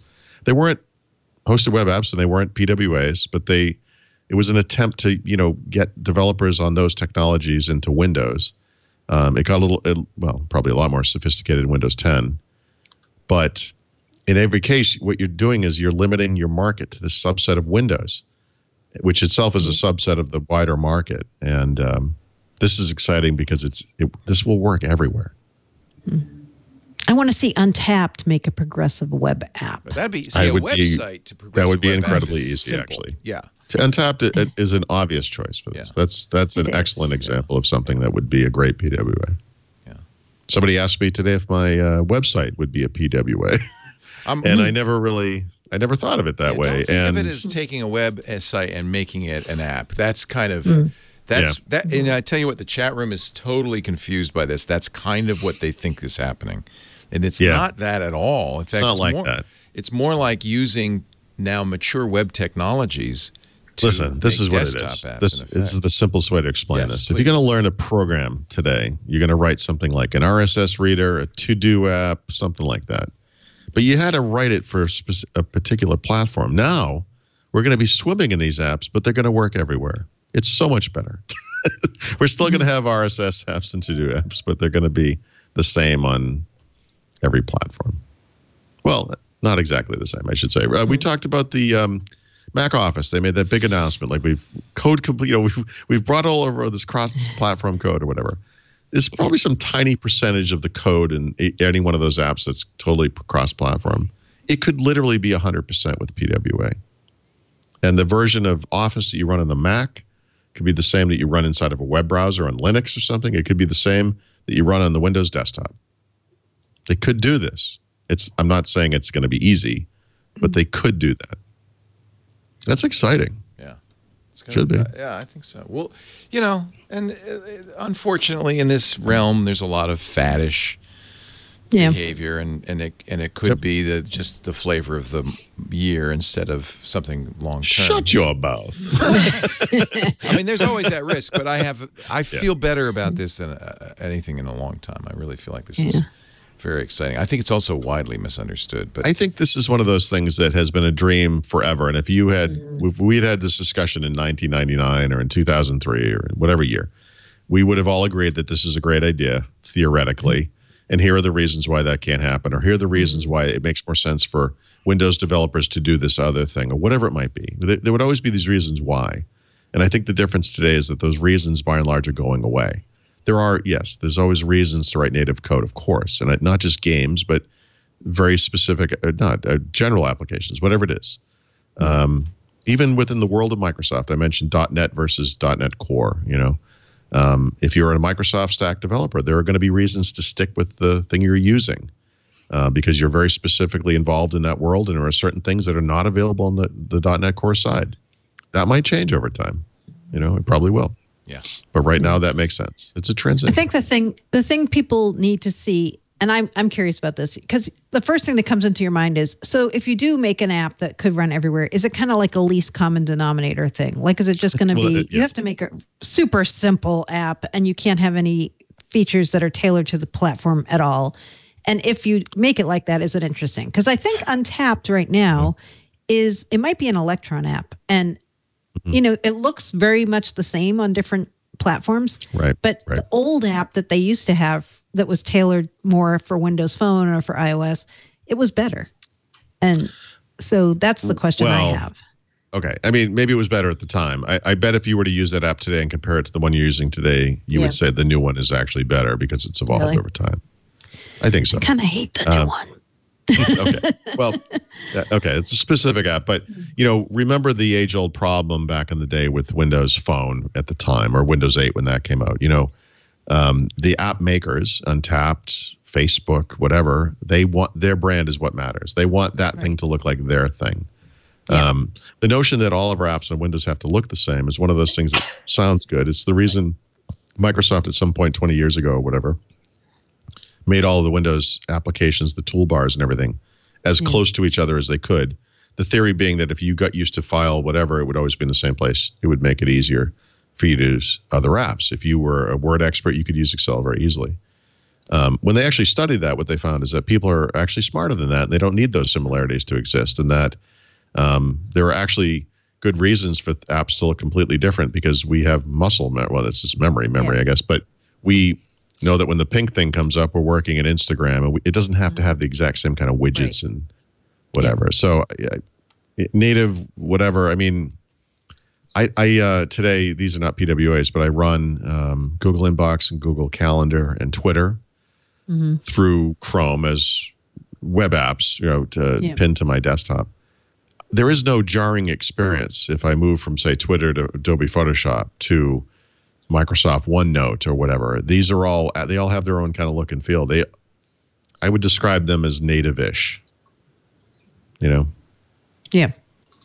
And by the way, for whatever it's worth, I mean, as more and more features come online, as they don't do this today, but the Twitter Lite app could use Windows 10 notifications if they wanted to. Right. And that would make it seem, you get that kind of black panel that slides in when something happens. It looks like all of the other notifications in Windows 10. That's possible. They could do that right now. It's exciting. Let's take a quick break to talk about our sponsor. We'll have more in just a bit. Paul Thurrott, Mary Jo Foley, Windows Weekly on the air, brought to you this week by Rocket Mortgage. Folks at Rocket Mortgage, well, I should really say the folks at Quicken Loan.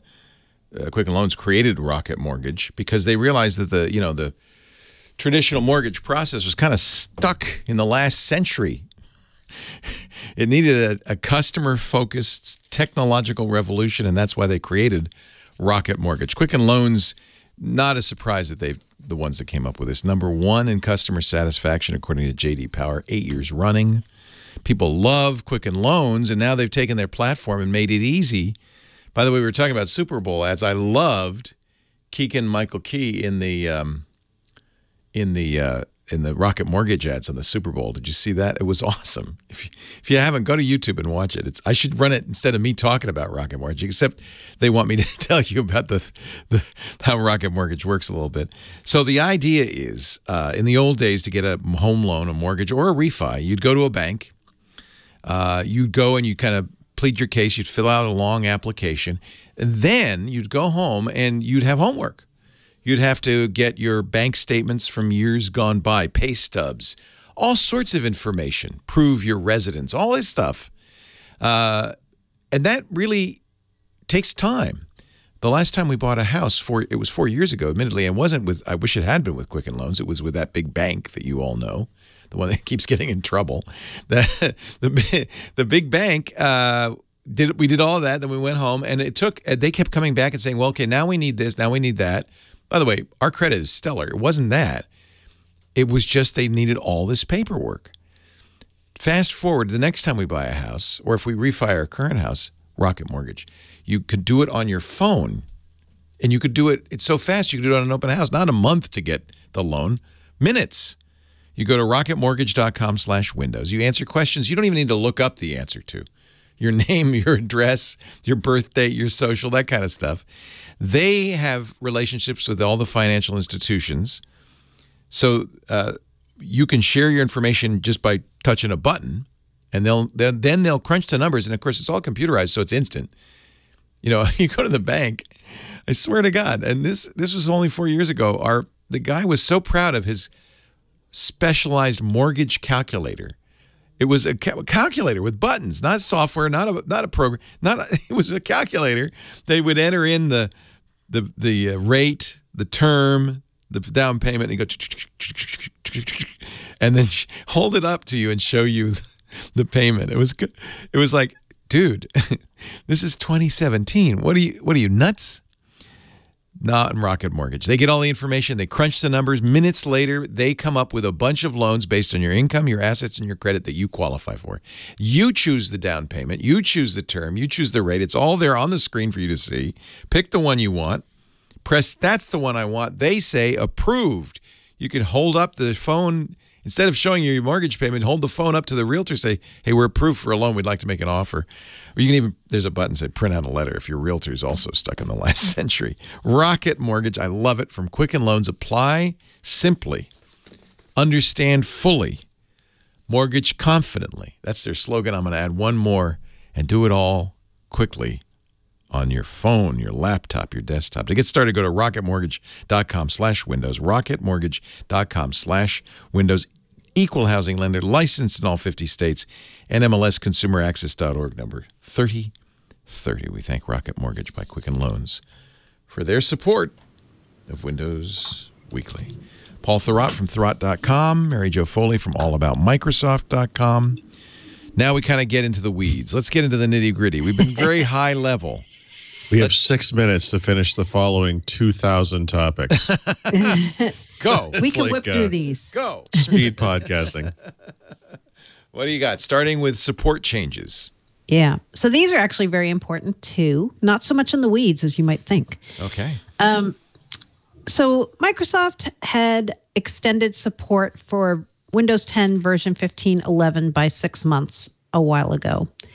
And now, no surprise, they're doing the same for the next 3 versions, 16.07, 17.03, and 17.09. So instead of only supporting these for 18 months, Microsoft is now supporting each of them for 2 years. This is good news for many IT people because they feel like Microsoft's turning the crank too quickly on these updates, and they don't have time to deploy them before they go out of service.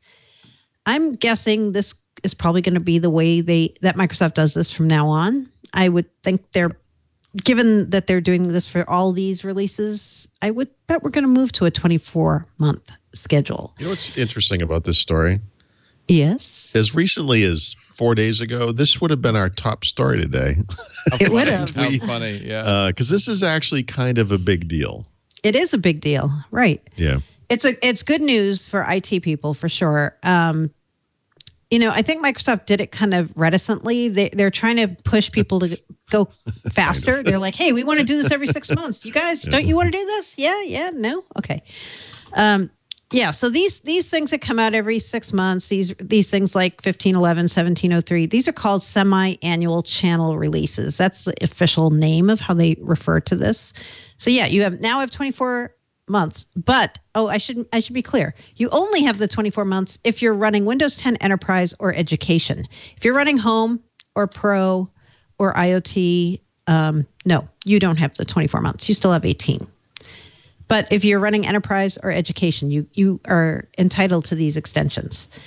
The other thing to know about extensions, well, it's not necessarily extensions, is, every once in a while, Microsoft also comes out with what they call the long-term servicing channel, which is the version of Windows 10 that comes out, and they say, we're not going to, if you're on this release, we're not going to keep updating you all the time. It's meant for mission-critical systems and things that shouldn't be getting updated on a frequent basis. So the next one of these on the client side that is coming out will be this fall, so probably called 1809, if they stick with their naming convention. That will be the next long-term servicing channel release of Windows 10. There you go. I am impressed that you can keep that in your head. I think I don't remember what happened, but at some point they extended the support timeframe for, I believe it was Windows 10 version 15.11, I think. Yeah. They did. And whenever that happened, sometime last year, I said, I had one of those, one of those mark my words moments. They're going to do this for every version of Windows 10. And that's what this represents, although only for this specific customer set. It's most important customer set, by the way, which I think is the problem with Windows as a service, ultimately. On the good news front, like we've been talking about in the past, they just delivered 2 major feature updates without a lot of problems. That's amazing. Right.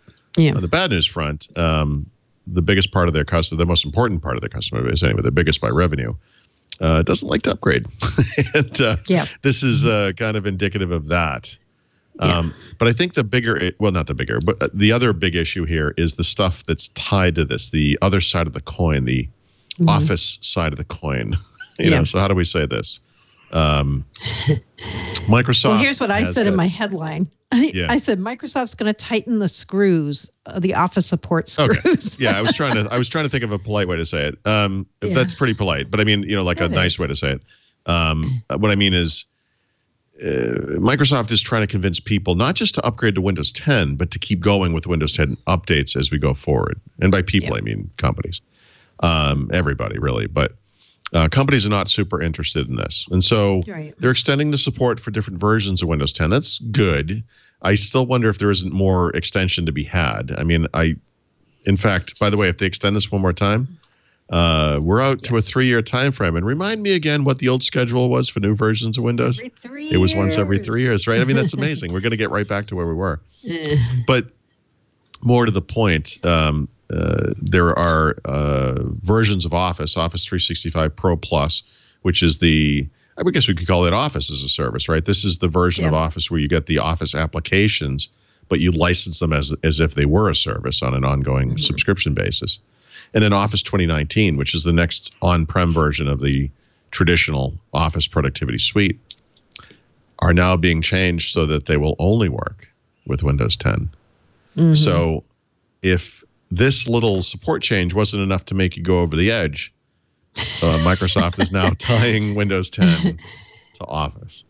And man, is that, would you say turning the screws, right? That's a pretty good way to look at it. It's turning the screws.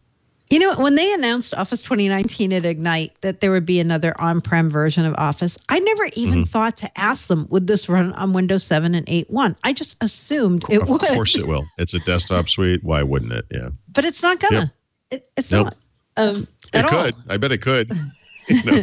No. Yeah. So if you are running Office Pro Plus and you try to run it after January 2020 on Windows 7, no, I guess you wouldn't because Windows 7 support ends. That's but right. Windows 8.1. So Windows 8.1 supported till 2023. So say you said, hey, I have Windows 8.1. I'm one of those people. I want to run Office Pro Plus on Windows 8.1. You can't. They're going to not give you any patches. Like, they're just going to stop supporting you. Boom. Dun, dun, dun. Screws tightened. And, here's why they said. They say the reason they're doing this is because they're trying to keep people on this fast updating track, and that Windows 10 will be in sync with Office Pro Plus and Office 2019, and so you'll get all the best advantages and security and blah and blah. That's their reason for doing this, but it's also to get people off the older platforms for sure. If you're using Office via desktop virtualization or remoting, we don't know what they're going to do, and they were very vague on that. They said we're going to have more to say this fall about how we're going to support you going forward. So that's all we know on that. There you go. Support in a nutshell. Boom. Interesting. Interesting. Yep. I don't know. Did you do the proof that Windows as a service cannot work for Microsoft's most important customers? We can move on. I don't want to beat that one today. All right. You've proven it. So I've proven it. Yes, it's a fact. It's a fact. Here's another story that might have been top of the charts. Yes, exactly right. I think Microsoft announced its quarterly earnings last week. It did, right after we ended the show. Yeah, it's all old news now. I know. Yeah. What did we learn? What have we learned? Yeah, there's a couple things worth noting from it. So this was their fiscal Q2 for 2018. They had a good quarter, very solid quarter. My colleague Larry Dignan at ZDNet was looking at the sequential commercial cloud numbers, and he said, you know what? If you look year over year, of course, they're way up on what they're doing in the cloud. But if you look sequentially, it's starting to slow down. And of course, you say, of course, as it gets bigger, it's going to start slowing. But they had some softness in their bookings. And that's kind of interesting that things slowed. Bookings. So, by the way, no one wants soft bookings. You can also put some math to the commercial cloud stuff, because obviously Microsoft always talks about the cloud as the future of the company. But this is what Wall Street wants to hear. I've argued in the past that this commercial cloud thing is not really a thing, right? It's not a business unit. It's products and services that they take from different business units, whatever. What you want to do is be able to compare this thing to AWS, right? How is this thing doing? It's hard to compare, but this is one way we could compare it. For the quarter ending at end of December, AWS hit $5.11 billion in revenue.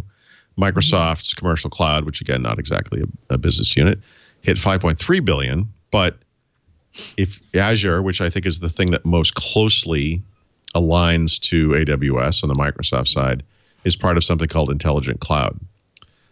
Intelligent Cloud, all of Intelligent Cloud saw revenues of $2.8 billion. So if you assume that Azure is most of even if it is all of Intelligent Cloud, Azure at best is about 50% the size of AWS. Yeah. At best. And Azure is definitely not all of Intelligent Cloud, because SQL Server's in there too. Yep. SQL's in there. Oh, that's a good point. Big. Oh, that's a good point.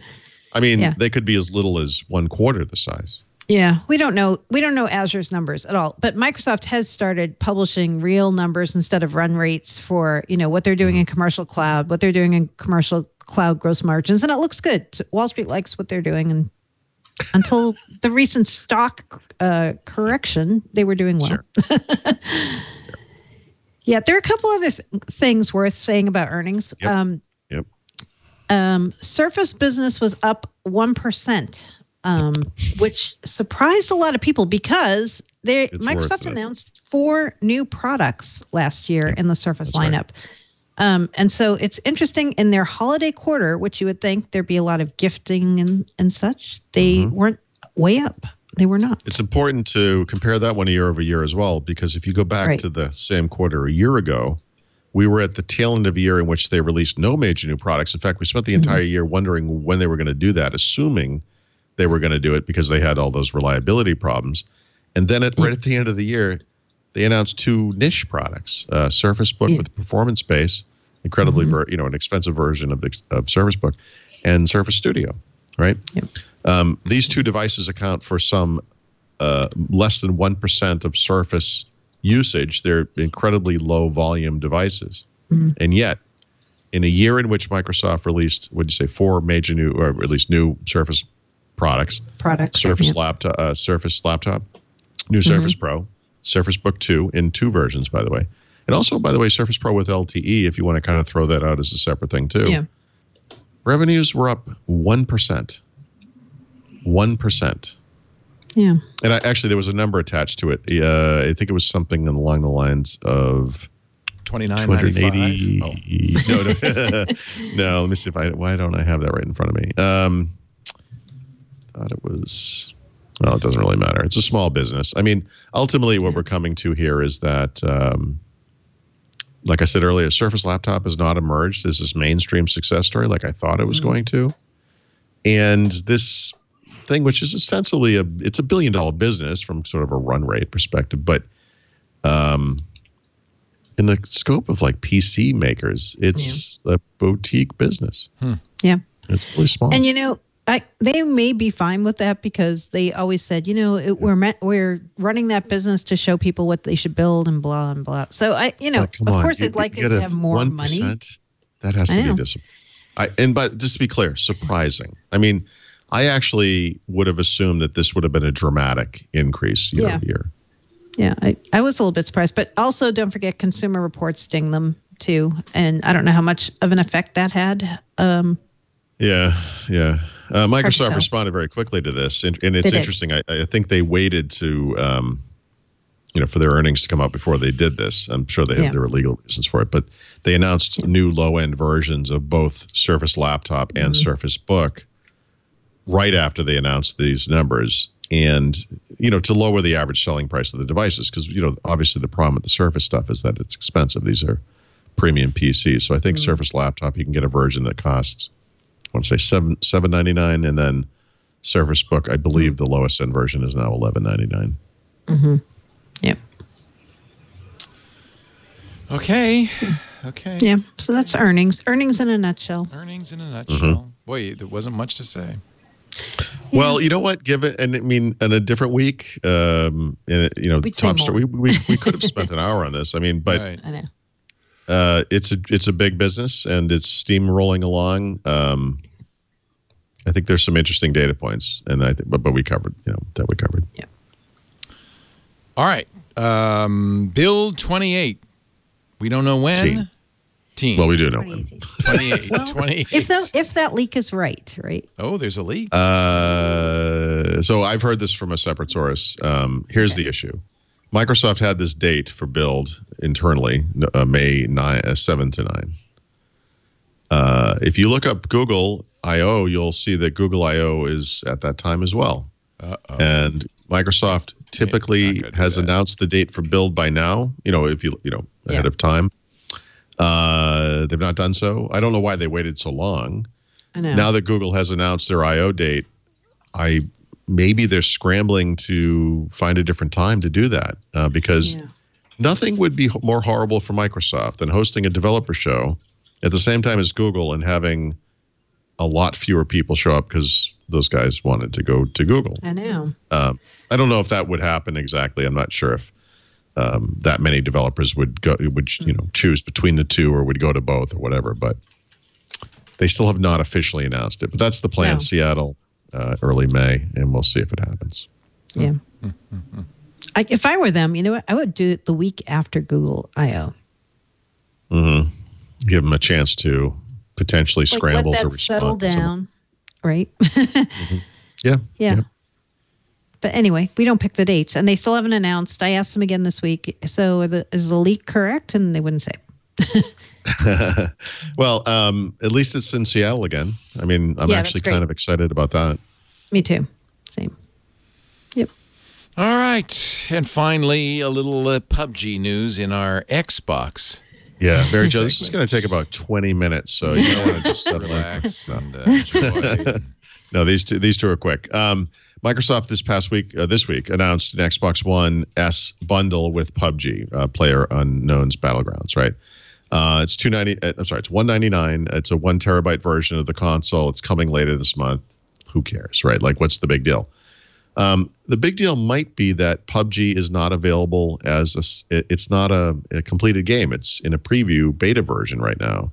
And I'm actually wondering if this release is not tied to the fact that this thing will be coming out of beta, right? But would they maybe Microsoft's about to buy it. Or that too. That's true, by the way. I'm surprised that hasn't happened. So anyway, I only note this because it's possible that this indicates they're reaching some level of quality soon, and they expect to release the final version. Yeah. Not that it won't keep being updated, but it's been a kind of a unique release so far. The other thing is, I think this might date back to E3 last year, but at some point last year, Microsoft announced a new version of the Xbox wireless adapter. This is a little nubbin you plug into the USB port on your computer so that you can use an Xbox controller wirelessly. They had originally intended to ship it sometime last fall. They delayed it. It's actually available now if you want to buy it. The reason you want this thing is that it works with the new controllers. It has less latency, and the adapter itself is much smaller. The other thing was this giant candy bar looking thing. This is like a tiny little guy, and this is probably the best way to do this now going forward. That's it? That's it. Come on. There's got to be something else. Sorry. No. I'm just teasing Mary Jo. All right. That means the back of the book is coming up. That's very good news because it means the show's almost over. That's right. Oh, no. That's not good news. No. The back of the book is our picks of the week, tips of the week, code names, things like that, and beer. Beer is here. But first, a word from WordPress, our sponsor, WordPress.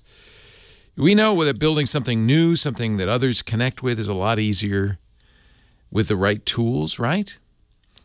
That's why I'm thrilled to have WordPress.com as a sponsor. I use them. I've used them for years. I use them every day. Let me tell you, whether you're looking to help create a personal blog, a website, a business site, or both, creating your website on WordPress.com helps others find you, remember you, and connect you. You don't need experience. You don't need to hire somebody. WordPress.com guides you through the entire process from start to finish. They take care of the technical side, so it's easy to get your site up and running. They have hundreds of beautiful designs to choose from, and you get the features that you really need, like that you don't even need to do anything for, like built-in search engine optimization and social sharing. Their business plan lets you access, that's the plan I have, by the way, the hundreds of plugins and themes.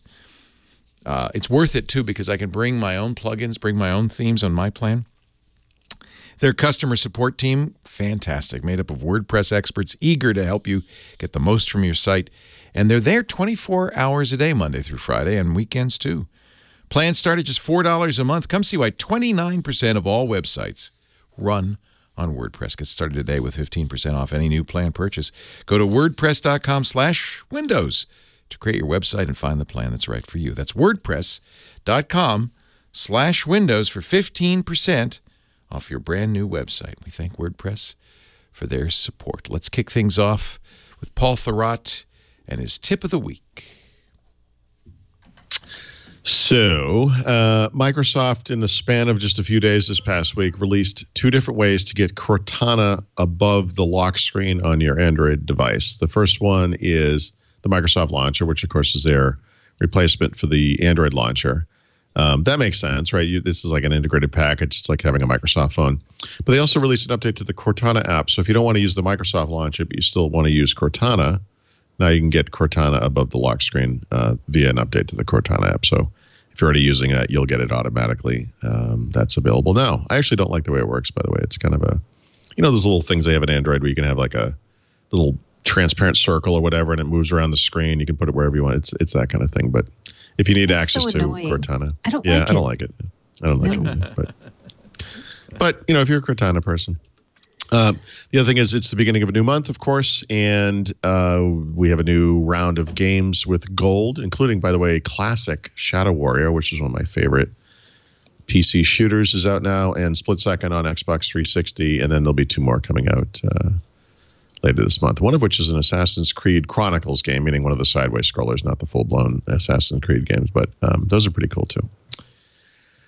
And my app pick of the week is Opera 51, which just came out today. It's funny how they're advertising it. It's Opera, by the way, uses the Chrome rendering engine, so it's kind of a way to get Chrome without any of the Google stuff, and it has its own unique UI with social networking integration and other stuff. I find it a little busy, although you can customize it however you want. But one of the things that's emerged in recent weeks is this thing called Speedometer 2.0, which is a way to measure the performance of a browser running typical web app technologies. And so I couldn't find my results, but I had run this test across Chrome, Firefox, and Edge. And basically what I found was that Chrome was faster than Firefox, and both of them were much faster than Edge. That's basically the way it worked out. That's interesting, huh? Yeah. So now Opera 51 is touting their gains in this performance test. Of course, they use the Chromium, web render, so it's probably pretty similar to what you see in Chrome. But what they're saying is that they are approximately, I think it's 38. Is that the right number? Yeah, 38% faster than Firefox. So one of the big reasons someone might have switched to Firefox over the past couple of months is that the latest versions of Firefox offer dramatically better performance than Firefox had in the past and better resource usage than Chrome. I did use it for a couple of months. I ended up switching back for a variety of reasons, the big one being that I'm still running Chrome anyway, so it's, it just going between 2 different browsers got kind of tedious. But if you want the benefits of Chrome without a lot of the Google baloney, this might be something to look at, just if only for the performance aspect of it. That's their selling point. All the benefits of Chrome without the Google baloney. Without the Google BS, yeah. I should be in marketing. Mary Jo Foley, let's do it. The enterprise pick of the week. If you are a business with 500 users or more, and you are not currently a OneDrive, have I got a deal for you? If you're not currently a OneDrive for Business customer or an Office 365 customer, Microsoft is going to make you a little deal. Starting February 6th, which was yesterday, until June 30th, you can, if you have Box, Dropbox, or Google Drive in your company, use this new switching offer that Microsoft has to get OneDrive for Business for free. Ooh. For the duration of your contract, up to 3 years with any of those vendors. So, this is a pretty specialized case. You have to be a brand new customer. You still have to pay for your existing contract with one of those vendors if you have one, but you can start using OneDrive for Business for free just to see how it works. And Microsoft thinks if you do that and you happen to use other Office apps or Office 365 apps, that you might be a good candidate to switch. So I was actually interested to see them do this switching campaign because it felt like for the past year or so that they were kind of rolling over for their competitors, I thought, in the cloud storage space. You know, they were doing deals with Box, deals with Dropbox, being all partner happy, partner centric. And it was like, okay, do you guys actually want someone to use OneDrive or do you not really care? So it shows there's still a little fight left in Microsoft in this space. I've got a post on my site with a link to where the switching offer is and, you know, some of the fine print around if you're an EA customer and such. But, you know, it could be a good deal for people who aren't already OneDrive for business customers. Right. So give it a check out. Cool. And, well, if we've done the enterprise pick of the week, I think it must be Codename pick of the week, huh? Yes. Yeah. So we had Polaris as a big topic on Windows Weekly recently, and we talked about Polaris being the code name for the desktop shell for Windows 10 in the future. I got a tip right after that. You know what? There's another Polaris at Microsoft. This is not the only Polaris. And listener Scott Dines sent me a link to a GitHub project. There is another Microsoft Polaris. Polaris is also a cross-platform minimalist web framework for PowerShell. Of course, that's built on .NET Standard. So just to make things extra confusing, there are now at least 2 Polaris projects at Microsoft that have absolutely nothing to do with each other. This Polaris is the one that is about PowerShell. How funny. Oh, how funny. Yeah. All right. So another Polaris is the code name of the week. We'll start with that. Finally, let's have a little beer.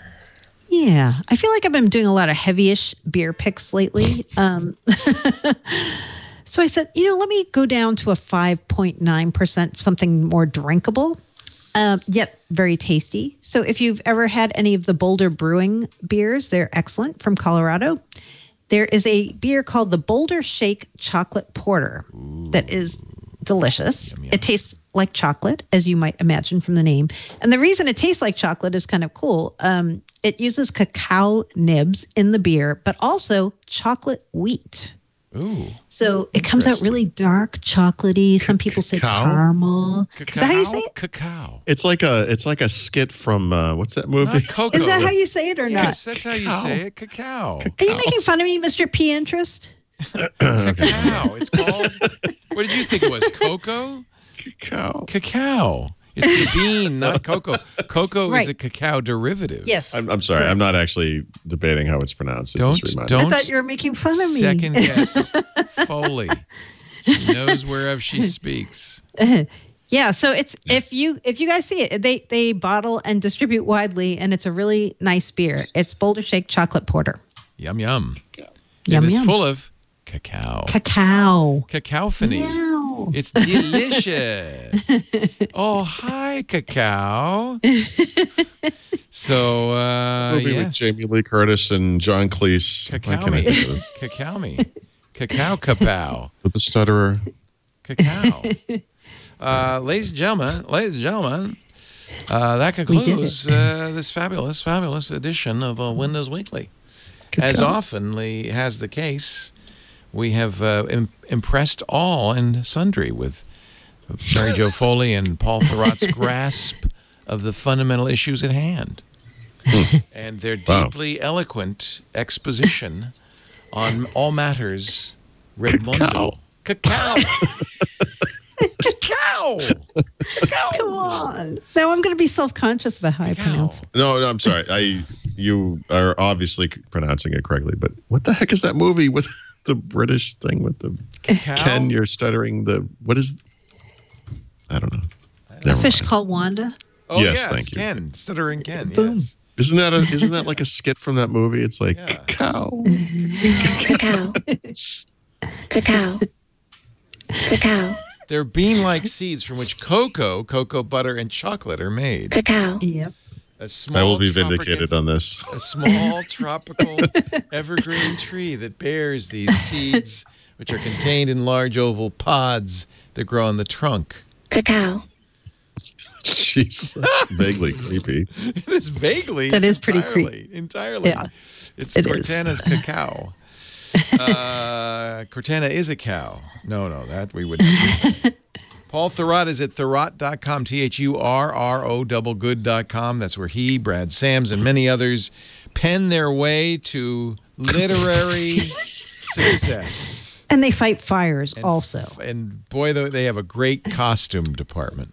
Just a reminder, he had the option not to post that publicly. Yeah. It's so cute. Knowing that he did. He chose to do that. We kind of begs. Which way? It's little Brad. Little Brad. Happy at last. He also publishes the books, not Brad, Mr. Thurrott, at leanpub.com. Mary Jo Foley is at allaboutmicrosoft.com. That's her ZDNet blog. They convene each Wednesday, 11 a.m. Pacific, 2 p.m. Eastern. That would be 1900 UTC to deliquate and escalate the exacerbation of Windows and its siblings. I'd like to parse that for a few seconds. It doesn't even make sense. I just threw in words that make no sense. If you wish to join them, please tune in live at twit.tv/live round about that time. Or you can be in the chat room at irc.twit.tv. They're already thinking of exciting new titles for the show. You can also...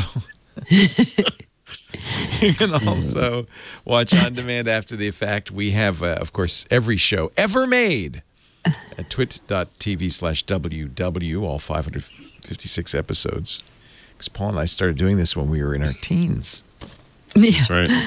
And a lot of towel snapping in the gym at high school when we started. Cacao. We also are in every podcast platform possible. iTunes, Overcast, Pocket Casts, just subscribe. That way you'll have every episode of Windows Weekly the minute it is made available on the interwebs. Thank you, Paul. Thank you, Mary Jo. We'll see you next week on Windows Weekly. Cacao. Cacao.